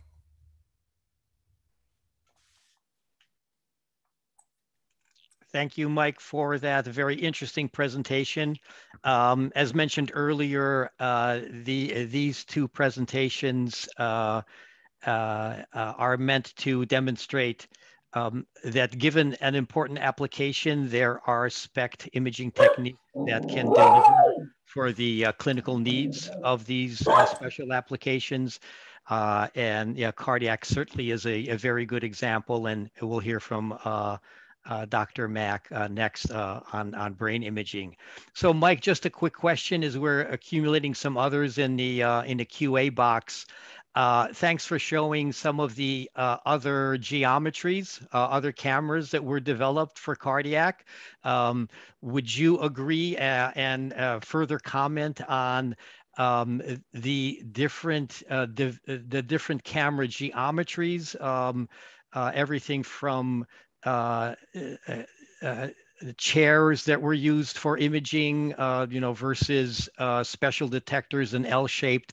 How important is it for good cardiac imaging to respond to the particular application at hand? And this would hopefully lead into our discussions of therapy cameras later. Thank you very much, George, for the question. Well, I'd say that it makes a great deal of difference in terms of your ability to match the imaging task with the equipment that you're going to use to perform it. For example, with the two heads at 90 degrees, if you're only acquiring 180 degrees worth of data, you get twice the sensitivity of having those two heads at 180 degrees, where one head has spent all of its time really not acquiring any data that's useful whatsoever. That's a very simple one. Going to some kind of a dynamic task, we have a multi-pinhole configuration where you no longer have to rotate around the patient. That would give you the advantage of being able to do a list mode study and then bin the data up and reconstruct for very short intervals. And as the activity accumulates and is no longer rapidly changing, then you can bin the activity for longer time intervals, generate curves, kinetic curves. And this would give you an idea perhaps in dosimetry in terms of being able to get your early changes, but I know the things we're looking at now probably are dominated by the later time course in terms of the kinetics. So I think I'll stop there. Then, of course, you have different detectors. Going to CZT is going to give you better energy resolution, reduce the scatter. There's many things that one can do in terms of the geometry and the detectors themselves. Yeah, so just changing the geometry and detectors, it can vastly improve the task at hand. And that's been done to a fairly extensive, that was done extensively for cardiac imaging. We've seen many dedicated cardiac cameras, and maybe we can discuss how dedicated cameras could be developed for therapy purposes. So that leads to our panel discussions later, and we are back on time. So let's go to our thanks, Mike. Let's go to our last presentation in this session by Dr. Robert Mach, University of Pennsylvania. He will speak to us on PET and SPECT, complementary benefits, synergies, and challenges. Dr. Mach. Right, thank you. I've been asked to give a brief talk today on the role of PET and SPECT in brain imaging, in particular on their complementary benefits, the synergies, and the challenges that the field faces with respect to the future and the future of brain imaging studies. This may seem like an odd topic because PET has really been such a powerful tool used in brain imaging studies. And one asks the question is really, what role could SPECT have? And I think SPECT could actually have a very prominent role going forward. It doesn't today, but I think there are reasons for that. And I think in order to understand the reasons for that, one needs to step back in time and look at how these two modalities have evolved over the past 30 years. Now, when I got in the field in the 1980s, PET was largely a research tool. The reason being that the isotope availability was a problem. You needed an on-site cyclotron to produce the radionuclides for used in PET imaging studies. And it wasn't reimbursed either, that the studies that we're doing on a PET scanner, there were no reimbursable procedures. So it was a very powerful research tool, but it was a research-only tool. SPECT, on the other hand, had very widespread availability, largely because of the technetium-99m generator. It was the workhorse of nuclear medicine, and SPECT had a very large presence in the field of nuclear medicine. Let's look at today. It's a very different world today. PET is widely available. Many procedures are reimbursable. SPECT, on the other hand, although it is widely available and reimbursable, it hasn't grown and hasn't enjoyed the growth that PET has had over the past few years. And it's really limited to the studies such as simple studies such as perfusion studies in cardiology, bone scans, and liver scans and things of that nature. It's the level of sophistication of SPECT clearly isn't what PET is today. The reason for that is because there's been a very active R&D pipeline in developing PET tracers for doing very sophisticated studies. However, SPECT really has had no advancement or very little advancement of radio tracer development over the past 10 to 15 years. So how did this happen? Well, there have been a number of breakthroughs, particularly on the side of PET, that really has made it the imaging technique that it is today. The first thing is that FDG, the analog of glucose that measures tumor glucose utilization, proved to be a superior tumor imaging agent. It became clinically reimbursable, and there's no SPECT equivalent. So SPECT is a procedure that PET can do, but there's no way of doing this with SPECT. That, in combination with the availability of medical cyclotrons that reduce the cost of cyclotrons, the availability of automated chemistry systems for doing PET radiosynthesis, made PET a somewhat affordable technique that now a lot of medical centers could afford to do. So the reimbursement of FDG and the availability of the technology for producing the isotopes and doing radiochemistry improved dramatically. And that was the first breakthrough. The second breakthrough is the availability of the whole body PET CT, which made it very easy to interpret PET scans. And it led to the simplification of scan imaging protocols where you had a very short uptake phase, a very short static acquisition, and you did a very simple form of data analysis called SUV analysis that enabled you to identify tumors, their location, and it's used in the diagnosis and staging of cancer. A more recent breakthrough is the availability of these amyloid imaging agents that enabled PET to move beyond tumor imaging studies with FDG. And this is another reimbursable procedure. And it has really promoted the NeuroPET in the US. But the question I ask is, for these studies, is PET really necessary? And is PET really the only tool that can be used for brain imaging studies? And to answer that question, I'd like to take a closer look at the beta amyloid imaging studies. Now, this is a study using florbetapir. It is looking at the uptake of this tracer, which binds the A-beta plaques in Alzheimer's patients versus an age-matched control. And you can see visually, you have a high uptake of the radio tracer in the Alzheimer's patient, much more so than the control patient. How we do these studies is we inject the tracer, we let it accumulate over a 40-minute period or so. And then we have a static acquisition period of around 20 minutes. And we compare the uptake of the tracer in a region of interest and divide it by a reference region, in this case, the cerebellum. And what you get is a measure called the SUVR, which is the ratio of the SUV values in these two regions of interest. Okay, very simple way of analyzing the data, a very straightforward way of acquiring the data, and it has really simplified the PET procedures. The question I ask is, do you need PET? Can SPECT work here?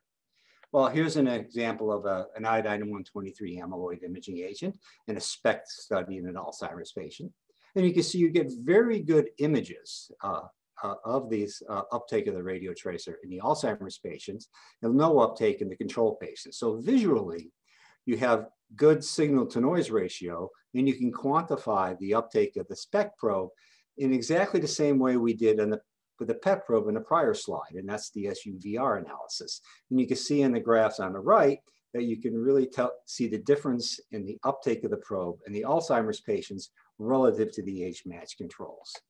In this study, they also compared the SPECT tracer head-to-head with fluor beta pair, and you can see visually the images are very similar. You have high uptake in the Alzheimer's patients with both the SPECT probe and the PET probe.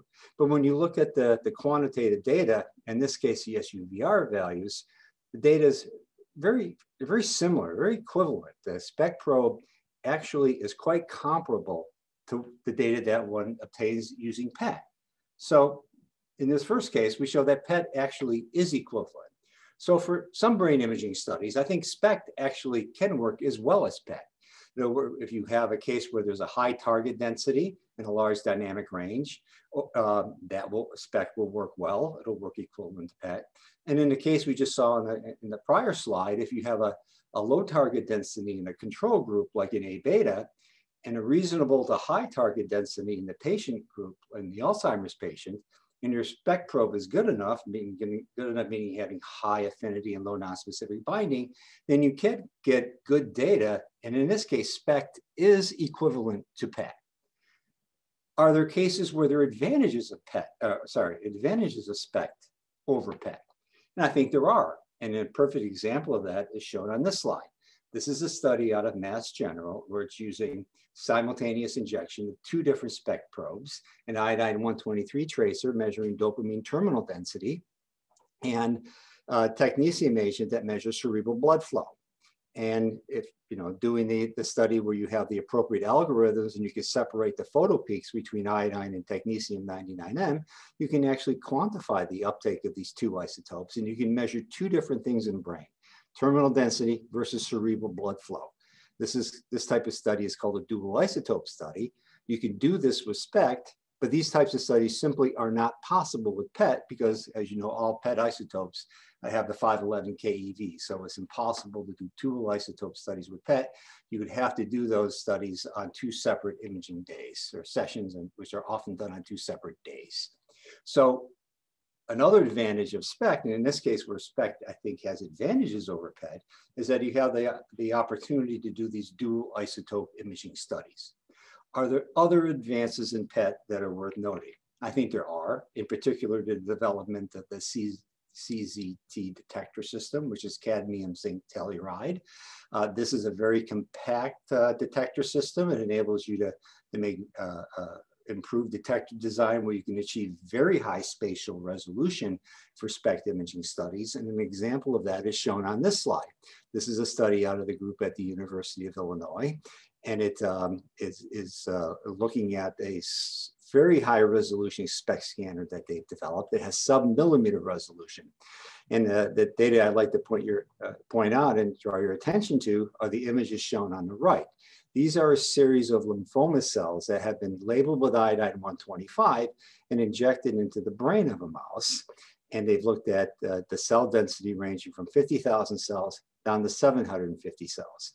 And you can see even in the images with 750 cells, you get very good contrast, very good resolution, and the concentration of radioactivity in this slice is 2.5 nanocuries per slice.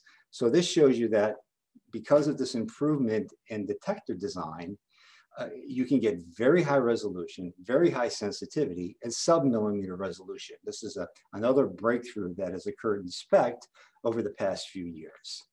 So because of this improvement in resolution and improved detector design, it is theoretically possible to image very small brain structures, such as the substantia nigra, the locus coeruleus, or the dentate gyrus, structures that are virtually impossible, let's say difficult, if not impossible to image with your standard PET CT scanner. So in this case, PET really does not have this type of spatial resolution that SPECT potentially has, and SPECT has advantages over PET in this regard.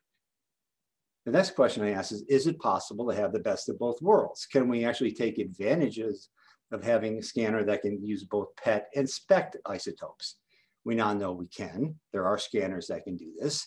This is the vector scanner that was developed by MI Labs, and it's a scanner that enables you to do simultaneous measurements of a PET radiotracer and a SPECT radiotracer. It's limited to small animal imaging studies, but as you can see in this study, they looked at glucose utilization in the brain using F18-FDG and dopamine transporter density using iodine-123 DAT scan. And you can see with this scanner, you're able to get PET measurements of glucose utilization as well as dopamine terminal density. This is a very powerful imaging technique, unfortunately limited only to small animal imaging studies, but one can imagine the power that of this imaging technique if it can be expanded and increased to do human brain imaging studies. Why is this important? And why would a scanner capable of imaging PET and SPECT simultaneously be useful in brain imaging studies? Well, here's a study on the right that is used in Alzheimer's, a typical study in Alzheimer's disease today, where it uses two radiotracers, an A-beta radiotracer, fluorobetapir, and a tau imaging agent called fluortaucipir. And you can see in Alzheimer's disease, with A-beta, you get a high uptake of the probe, the A-beta plaques, which occurs very early in the disease process.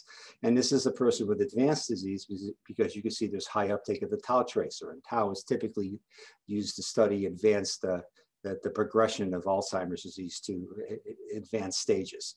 So in this study, two different PET imaging agents are used, both labeled with F18, two separate sessions, often done on two separate days. And we know in this patient population, it can be somewhat difficult to get them to come back for two imaging sessions to do both the A-beta scan and the tau scan. However, if you have a SPECT probe that can take the place of one of these, and one of these I think would be the amyloid imaging agent, you can do this study with a dual isotope study where the SPECT probe and the F18 tau agent can be administered simultaneously, the data acquired in one imaging session, and you can measure A-beta and tau in the same patient on the same day in the same imaging session. That is a very powerful technique. And this is only one example of how this dual isotope study using a PET and a SPECT tracer can be used to provide some very sophisticated studies and do some very elaborate imaging studies. So we think the potential for having PET, SPECT, CT scanners for brain imaging studies certainly increases the level of sophistication of the types of studies and the types of brain imaging studies one can do if these scanners were available. But what are the limitations? Well, on the SPECT side of things, we see we've had great advances in detective design and improvements that led to great small animal imaging systems, but they're not available yet for human imaging studies. So what needs to be done is we need to translate that technology into having head-only scanners, which can be used for brain imaging studies in human subjects. Isotope availability is also an issue, particularly with iodine-123. I think iodine-123 is probably the best radionuclide for developing SPECT-based brain imaging agents. The availability of that is very limited. I think steps need to be taken to try to increase the availability of iodine-123 in order to grow the field. But the field really isn't going to grow, particularly for the SPECT side of things, unless there's effort made in improving and advancing SPECT radiotracer development. This is something that has not occurred over the past 15 years. Many of the studies that you're seeing being used in SPECT studies today were developed 15 to 20 years ago, and this needs to be made a priority. So if we are really going to advance the field of brain imaging, particularly with respect to the ability to use SPECT imaging studies for brain imaging studies, we have to really have better radiotracers than what is available today. So with that, I will end my talk, but before doing so, I'd like to thank a couple of people, George Zubal and Xiuming Wang, and Dave Mankoff, Dan Pryma, and Scott Metzler at the University of Pennsylvania, who helped me prepare this and gave me ideas as to how to present this talk on this topic, all right? So with that, thank you, and I'll be happy to answer questions. Thank you, Bob, very much for a very insightful look at nuclear medicine imaging, the two modalities that we have that sometimes compete, sometimes complement each other, of SPECT and PET. Since you are the last speaker and the next is a panel discussion, I'd like to set up for the panel discussion and then get to any specific questions to you or the other speakers. As I mentioned at the beginning, all of the speakers are panel discussants. So if you are a speaker, feel free to ask a question at this or other panel discussions. The reason for the workshop is to kind of get as many voices and viewpoints mixed together as possible. There are 4 people that are not speakers that we invited to be panel discussants. If you can turn your videos on: Sarah Cheel, Robert Mioka, Emily Roncalli, Vic Vikram. Due to the limited time and format of this workshop, we were sorry we couldn't have you as speakers, but your input as panelists would be very, very appreciated. So if you could just introduce yourself and your affiliation. Once you're introduced, we will go on to the panel discussion for this session 1. I'm on my screen. I see Emily as the first person up in the box. If you could please introduce yourself. Sure. Hi, everyone. My name is Emily Roncalli. I'm an assistant professor in biomedical engineering and radiology at the University of California, Davis. My research spans 2 areas. One is more on the radiation detector development side with a lot of computational tools. And the other one is looking at dosimetry for radiopharmaceutical therapy. Thank you. Next is Sarah on my screen. Hello, everyone. My name is Sarah Cheel, and I'm a senior research scientist at Memorial Sloan Kettering Cancer Center. I'm a radiochemist in the lab of Steve Larson, and the focus of my work is really everything pre-targeting. So I've been working with Dr. Larson and our collaborators for the past decade to advance these concepts and direct those projects. Thank you. Robert, please introduce yourself. Hi, my name is Robert Mioka. I'm a research professor of radiology at the University of Washington. And well, a lot of my career, I've done a lot of work with PET instrumentation. I've more recently been doing some work to try to develop technology that will enable kind of more convenient personalization for some lutetium theranostics. And I'm also interested in some new geometries for single photon imaging applications. Thank you. And Vic Vikram, thank you for joining us. Please introduce yourself. Yeah, I'm a radiation oncologist, and I serve as chief of the clinical radiation oncology branch in the Division of Cancer Treatment and Diagnosis at the NCI. And I oversee a portfolio of clinical trials involving radiation, including radiopharmaceuticals recently. Thank you. Okay, so let's figure out the best way to do this. Jacek, do you have a list of questions to the particular speakers? Let's go through those first. I have a question, and this is a question for a speaker that perhaps went for vacation to avoid this question, but I hope that everyone can help Sarah to answer that. That was to Dr. Larson, was that I believe, it was by Martin Tornal on Duke. I believe that limits stated by Dr. Larson were derived from the 50s. How and when will those values be revised? This is about the limitation to the normal tissues. Sarah, you give a shot. Sure, of course. So I really appreciate Dr. Zubal and Dr. Pryma's discussion earlier on how conservative those values are. I think the intention, Dr. Larson's intention was really to just highlight that we have to be aware of them and that these are some potential dose limits, but that certainly they're constantly undergoing refinement. So I absolutely, if anyone has any suggestions, what I was thinking of doing was putting those dose tolerances into the chat box just to remind everyone of what they were. And, you know, if anyone has any suggestions on how we could potentially refine them, I would really appreciate that. So there is a follow-up question for one of the panelists. I don't know, Vic, do you want to ask it or? No, I think Vic is busy, so ask me to. So the question is follow-up question on this actually. So this is for Dr. Larson and Pryma. In your opinion, when it is better to perform analysis or absorb dose vis-a-vis toxicity?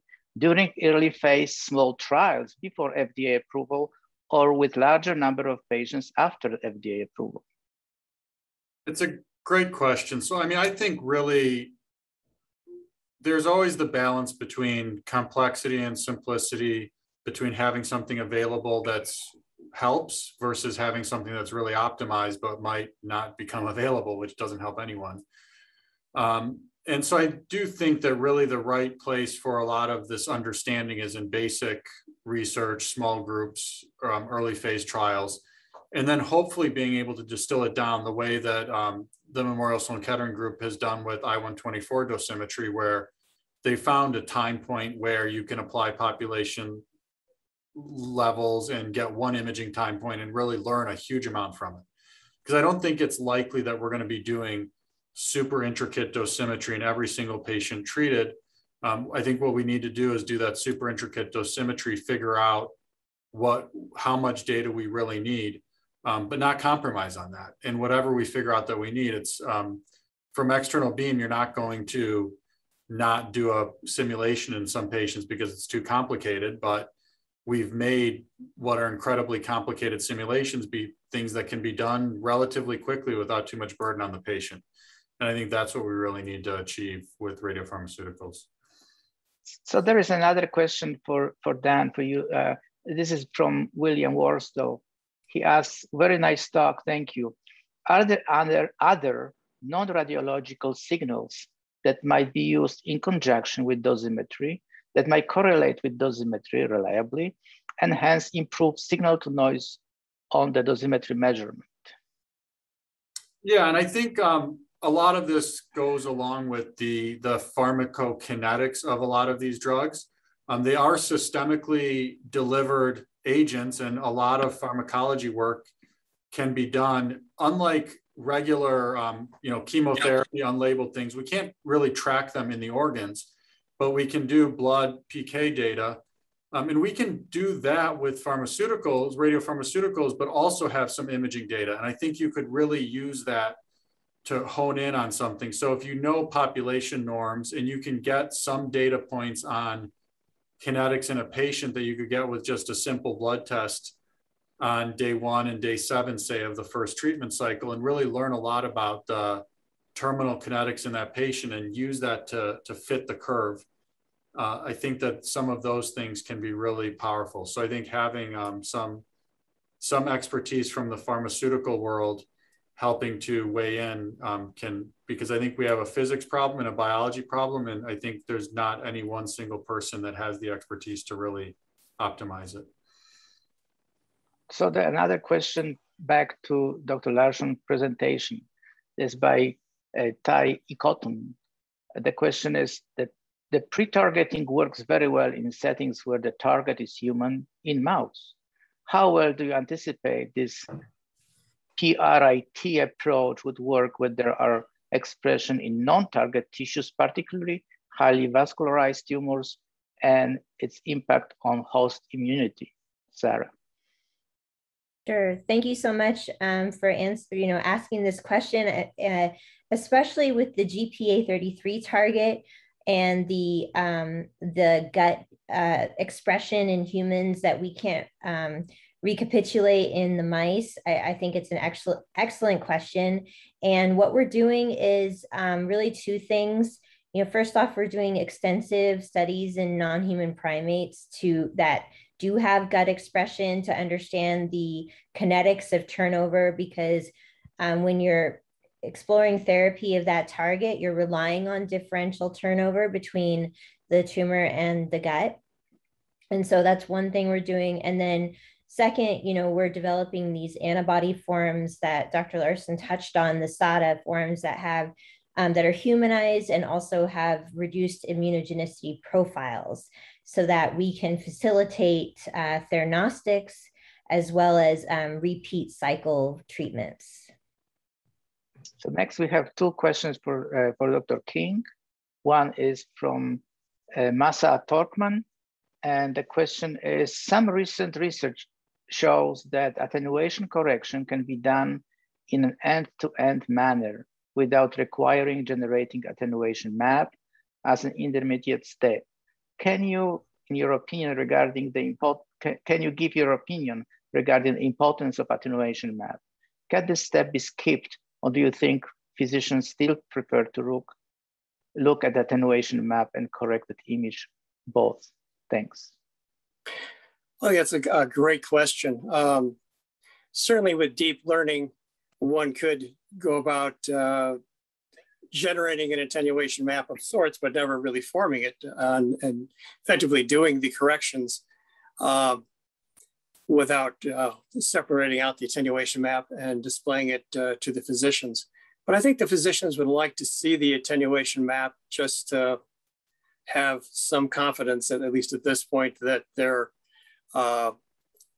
what was being used to do the attenuation correction made some sense to them compared to what they have been used to seeing from CTs or other sources at this point.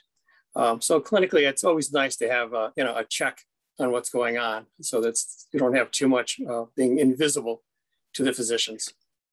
So the next question was again from William Worstel, and he asked, compliments you about this as usual as everyone, but then the question is, given the narrow therapeutic window for some of the theranostics we've heard about earlier, would you predict dedicated SPECT-only instrumented, perhaps augmented with co-registered either patient-specific or sensitized CT from the emission information plus whatever fiducious versus SPECT-CT? How important do you see the price point being, or for perhaps dedicated geometry, SPECT versus SPECT-CT, particularly of more expensive technologies like CZT show promises for this application? It's complicated. Sorry. Yeah, that's a long question. I'll try not to make my answer as long as the question, but we'll see. Okay, so there's been a lot of work that shows that you can generate the attenuation maps like from deep learning, or we did some work years ago of trying to generate them straight from scatter window and generating attenuation map from the scatter window acquisition data. So I think there is some promise for that with the low counts, though, not getting into the applications for this meeting. With the low counts you get from some of the alpha emitters, maybe there's going to be some issues there on not having enough statistics to do a good generation of attenuation maps. My own belief is that what I'd like to do is use something that we've been working on, and that is to have depth sensing cameras. These are near infrared cameras that image the distance to the surface of an object. With that, you can, for example, for brain imaging, you can map out the face of a patient. You could use that to then register a CT or an MRI acquired of that patient, one that's already existing, and generate your attenuation maps that way. And you can also then use those to do corrections for motion. So I would think that maybe adding in some near infrared or other type cameras, which are $100 or $200 a piece, a couple of those would give you a nice price point compared to adding a CT. But if you're really going to try and get in and have some subtle look at the anatomy, having a CT would be good, whether it's done by registering or not, or on the system itself. That would be a price issue. Okay, thank you. So now I think we're moving to, oh no, there's another question I believe from this, on this thread of questions. Will the sensitivity, which is always lower than PET, be a limitation for using SPECT for brain studies? Yeah, I think that question was directed to me. Actually, I think there are three questions in a row that have been directed to me that really have to do with the physics side of these scanners. So I will give a radiochemist answer to these questions, and then I will pass the ball over to the real experts to fill in the gap. So the first question has to do with sensitivity of SPECT versus PET. You know, I thought that as well. You know, I'm again a PET person, and I've always was under the impression that the sensitivity of SPECT was much lower than PET, but I think with the improved detector designs, the sensitivity has dramatically improved over the past few years. Does it approach PET? I'm not sure. If it doesn't, I think it's pretty close, but again, the experts can answer that question. With respect to the example I showed for A, beta, and tau imaging, could one use two SPECT radio tracers? And I think, yeah, that certainly is possible. The other example I showed, looking at cerebral perfusion with a technetium-99m perfusion tracer with the DAT scan, which is iodine-123, clearly shows that you can image perfusion and dopamine terminal density, provided you're able to resolve the photo peaks. I think when that study was done, it was done on a triple-headed SPECT scanner. It was quite difficult to resolve those photo peaks, and it was pretty intensive to be able to do that. I don't think that is the case today. And again, I think that the experts can fill in the gaps, but having an iodine-123 and technetium-99m labeled pair certainly opens the door for doing dual isotope studies with a SPECT-only scanner. And as for the scatter, I think the same issue may apply here. It's how well you can resolve the photo peaks between the PET isotope and the SPECT isotope with respect to how much scatter will influence the images. And I think that, you know, if you're able to separate those photo peaks very well, then it should diminish the amount of scatter. It probably won't get rid of it, but it should reduce it. So that is a radiochemist answer to these physics questions. So I will let the real experts fill in the gaps. Any comments of that from the panelists? Well, I could take a stab at it. I won't say I'm the real expert, but we are working on a dedicated brain SPECT system. And our belief is that we can get significantly higher sensitivity than the current SPECT systems. I do not believe we're going to come anywhere near challenging the sensitivity of the Explorer PET system, though. When you open up your imaging with that large of detectors above the patient and your sensitivities go up to the way their sensitivities do, yeah, we're not going to be able to challenge that sensitivity in SPECT. On the other hand, we can certainly challenge them on our price point. So that would be one way we could perhaps give you images far better than what you've been seeing from SPECT, and yet keep the price point about the same or not that much higher than what they are already for the SPECT imaging, which would be, you know, significantly lower than the PET scanners. Energy, but resolution, you'll have CZT. You know, our experts coming in next time. I'm looking forward to Dr. Pat Peterson's talk and to Ling Meng's talk coming up in the next sessions. We'll be talking about CZT and then talking about high purity germanium, probably the two of them. Let me throw an angle in on that question, Mike. I think one of the reasons that SPECT sensitivity, or what PET sensitivity takes advantage of, is often the fact that you need to get the input function, which occurs over like sometimes 90 seconds or a minute. So you want to get good statistics on that, and you want to get the uptake into certain organs in order to calculate pharmacokinetics, pharmacodynamics, and calculate things like K1, K2, K3, K4. So the first 3 to 5 minutes is very important, and you need good quality, fast images to do that. If we're talking about alpha therapy, where it occurs over days, then I think we can compare a snapshot, or we can compare one frame acquired on a PET scanner to one frame acquired on a SPECT camera, where the SPECT camera could take 10 minutes, 20 minutes to get one time point. So, sensitivity on a per second or per minute basis may not be the best way to look at it. It may be the sensitivity that you need in order to get the uptake and clearance that is important. For PET, it's tens of seconds.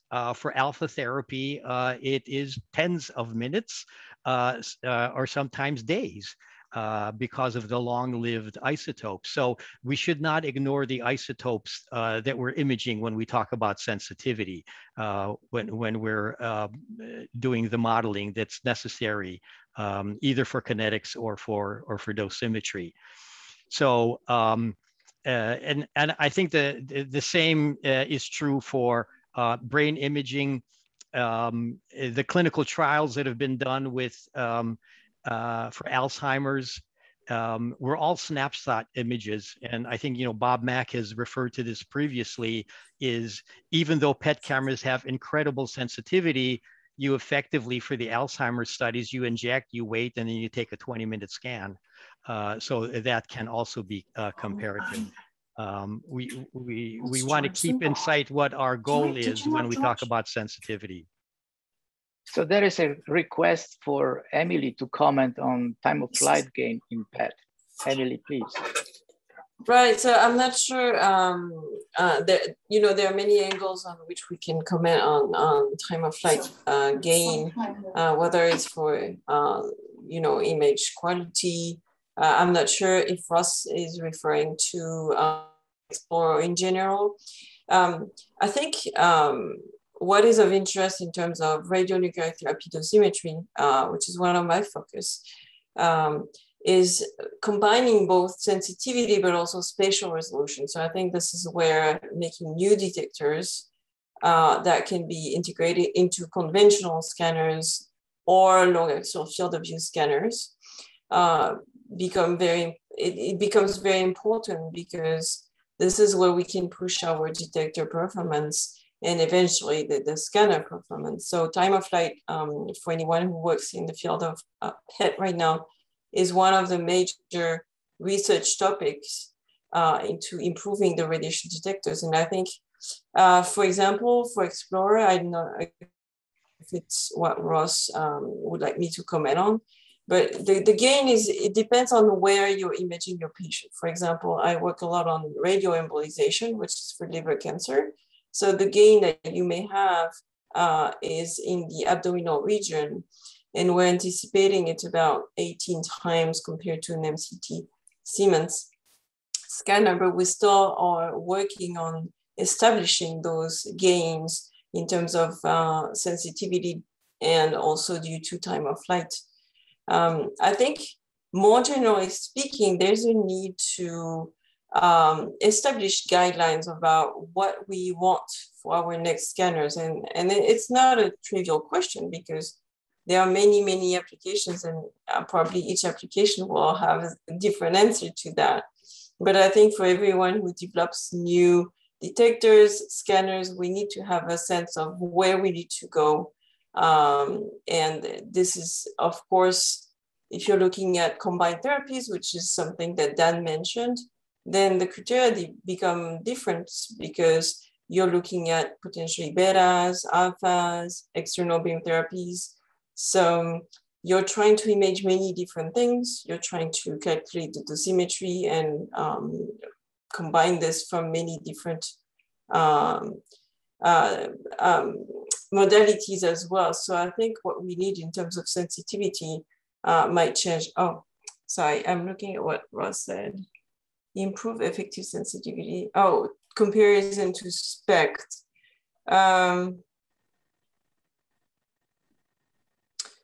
So I'm not sure if it's time of flight gain in PET compared to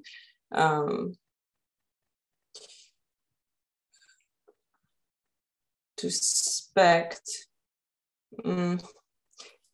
I think as Mike said, the sensitivity of SPECT is always going to be, more of a challenge compared to PET, regardless of having a gain from the time of flight or not. Now, in the context of comparing those, both modalities need to be improved, or there's no modality that's better than the other, because it just depends on what you're trying to image. That would be, my answer to that.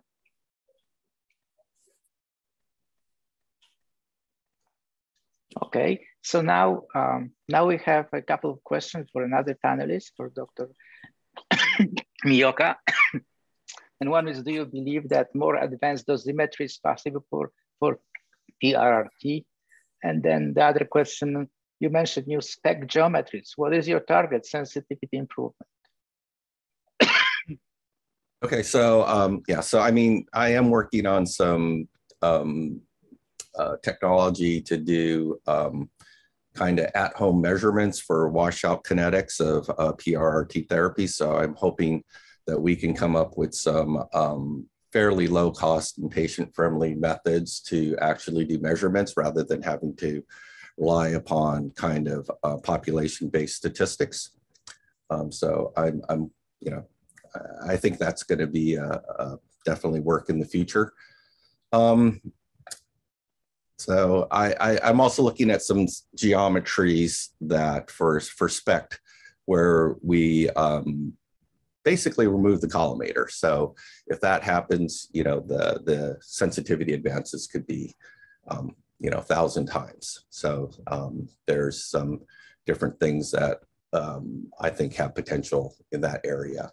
But while I have the floor here, I do have questions for two of the speakers, and one for Dr. Humm. And I apologize if this was asked already. I had to take a biology break at the end of his talks. But so with the actinium, there's no imageable gamma, but so you have to image the francium. And based upon that, what do you think is the best kind of precision that we're going to be able to get in terms of the dosimetry for actinium, or how much uncertainty is going to be thrown into that? And then for Dr. Mach, what kind of spatial resolution would you need in the brain imaging to really, for SPECT to really make a big difference?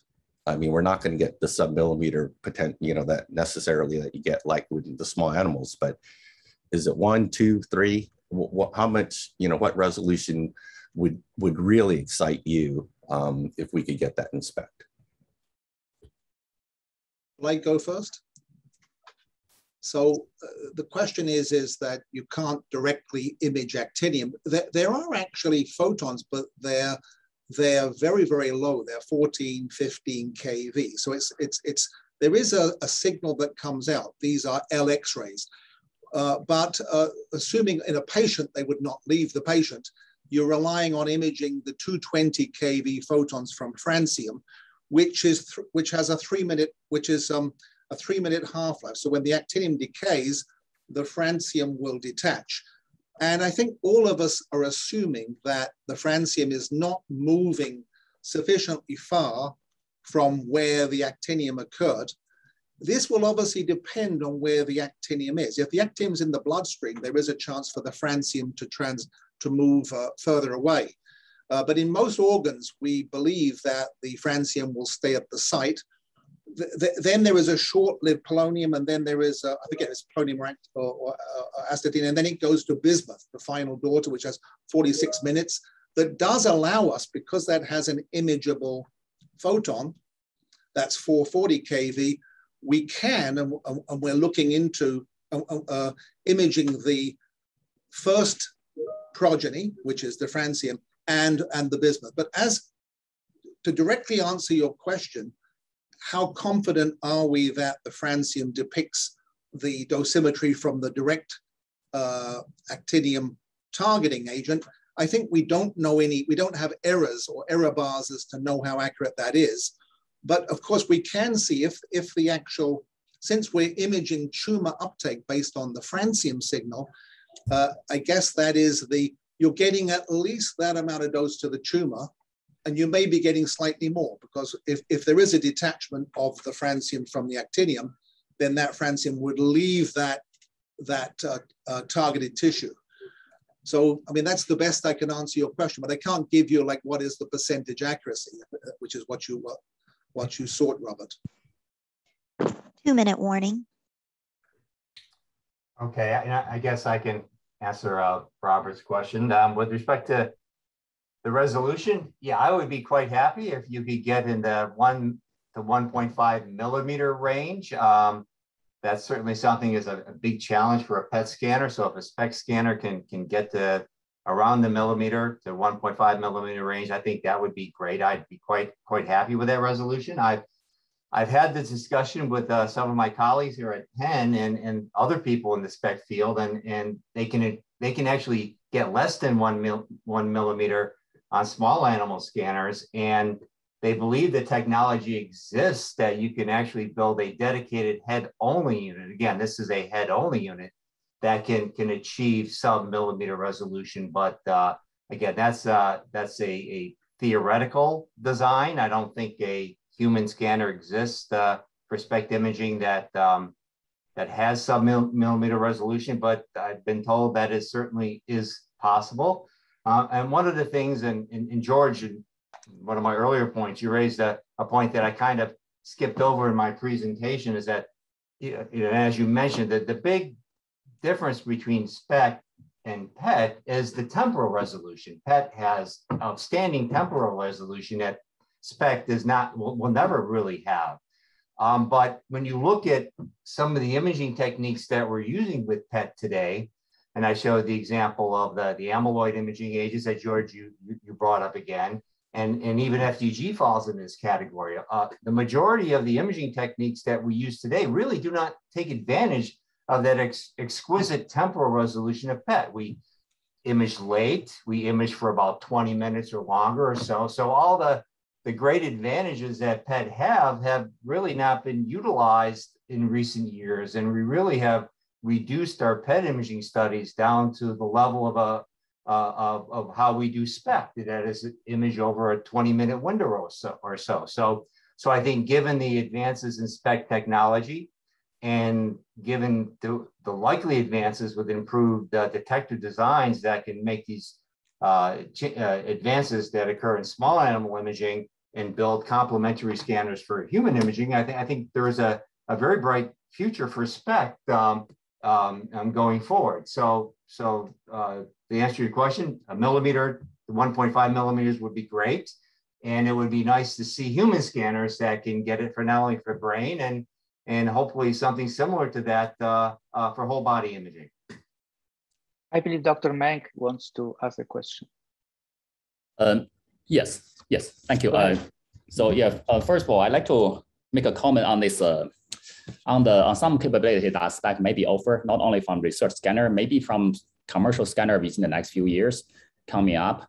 And then this is one thing is very much related to, for example, imaging alpha therapy. And I would say the newer scanners might be able to have an energy resolution that you can probably see almost any line that alpha emitters is emitting. So for example, looking at not only the actinium, but looking at all the daughters, most of the daughters emitting gamma rays coming out. So I think that's something coming up relatively quickly. And the other thing is I believe that it is possible to achieve a spatial resolution close to even below 1 millimeter in clinical and practical clinical setting within the next few years. But that's remain to be seen. Someday have to demonstrate it. But I think in principle, it will be, we probably will be able to do it while maintaining a reasonable sensitivity. So with this comment, I'd like to have a question to Dr. Larson, which is I'm just curious if you can clearly separate actinium and most of its daughters emitting gamma rays, and then being able to do imaging simultaneously with all those isotopes at the same time within the same patient under in vivo settings. So what is the most valuable thing that you can learn by this multi-isotope imaging capability? Can I answer that one, or Sarah, do you mind? Yes, it is very important, and I will let you know why. For example, in actinium, you want to know where the daughter ends up, because it depends on the carrier molecule. If the carrier molecule is not rapidly excreted, the kidney, as we know, is one of the dose-limiting organs for radionuclide therapies. So we certainly need to know the distribution, not only of the targeting molecule, but also of any daughters. And that's true also of thorium, radium maybe to a lesser extent, because we understand its pathway. And I wanted also to point out that I agree with you totally that there, certainly in small animal scanners, Lars Forenlid, who is going to present, I think this afternoon, he is going to raise the design of a system that will allow us, that has the capabilities to allow us to differentiate between the different daughters resulting from these decay chain alpha emitters. Thank you. Emily, you have a comment? Right, I had a question or comment on something that Dan mentioned in this presentation about, he mentioned two things. He mentioned that sometimes the tools we're using to do imaging for radionuclide therapy are a little bit complex and they would need to be improved, and that he would also like to see some better tools for combined therapy imaging and dosimetry. So I wanted to ask from his clinician and physician standpoint, what he would like to see in new tools. What tools would you like the physicists to develop for you? What would be your wish list? Yeah, it's a great question. I mean, I guess the ultimate wish list is a black box where the images go in one end and a number comes out the other end. That's a bit naive, but it's gotten a lot better. And I think the dosimetry challenge that the SNMMI is doing right now will, I think, really help us to understand how much expertise is out there and how variant are the results, because that's something that I think we need to know.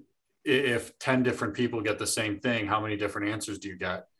And I think that the software tools to help improve both consistency as well as methodology, I think is super important, but as simple as it can be for the end user so that there's not a huge barrier to starting these things, I think is really the most important thing.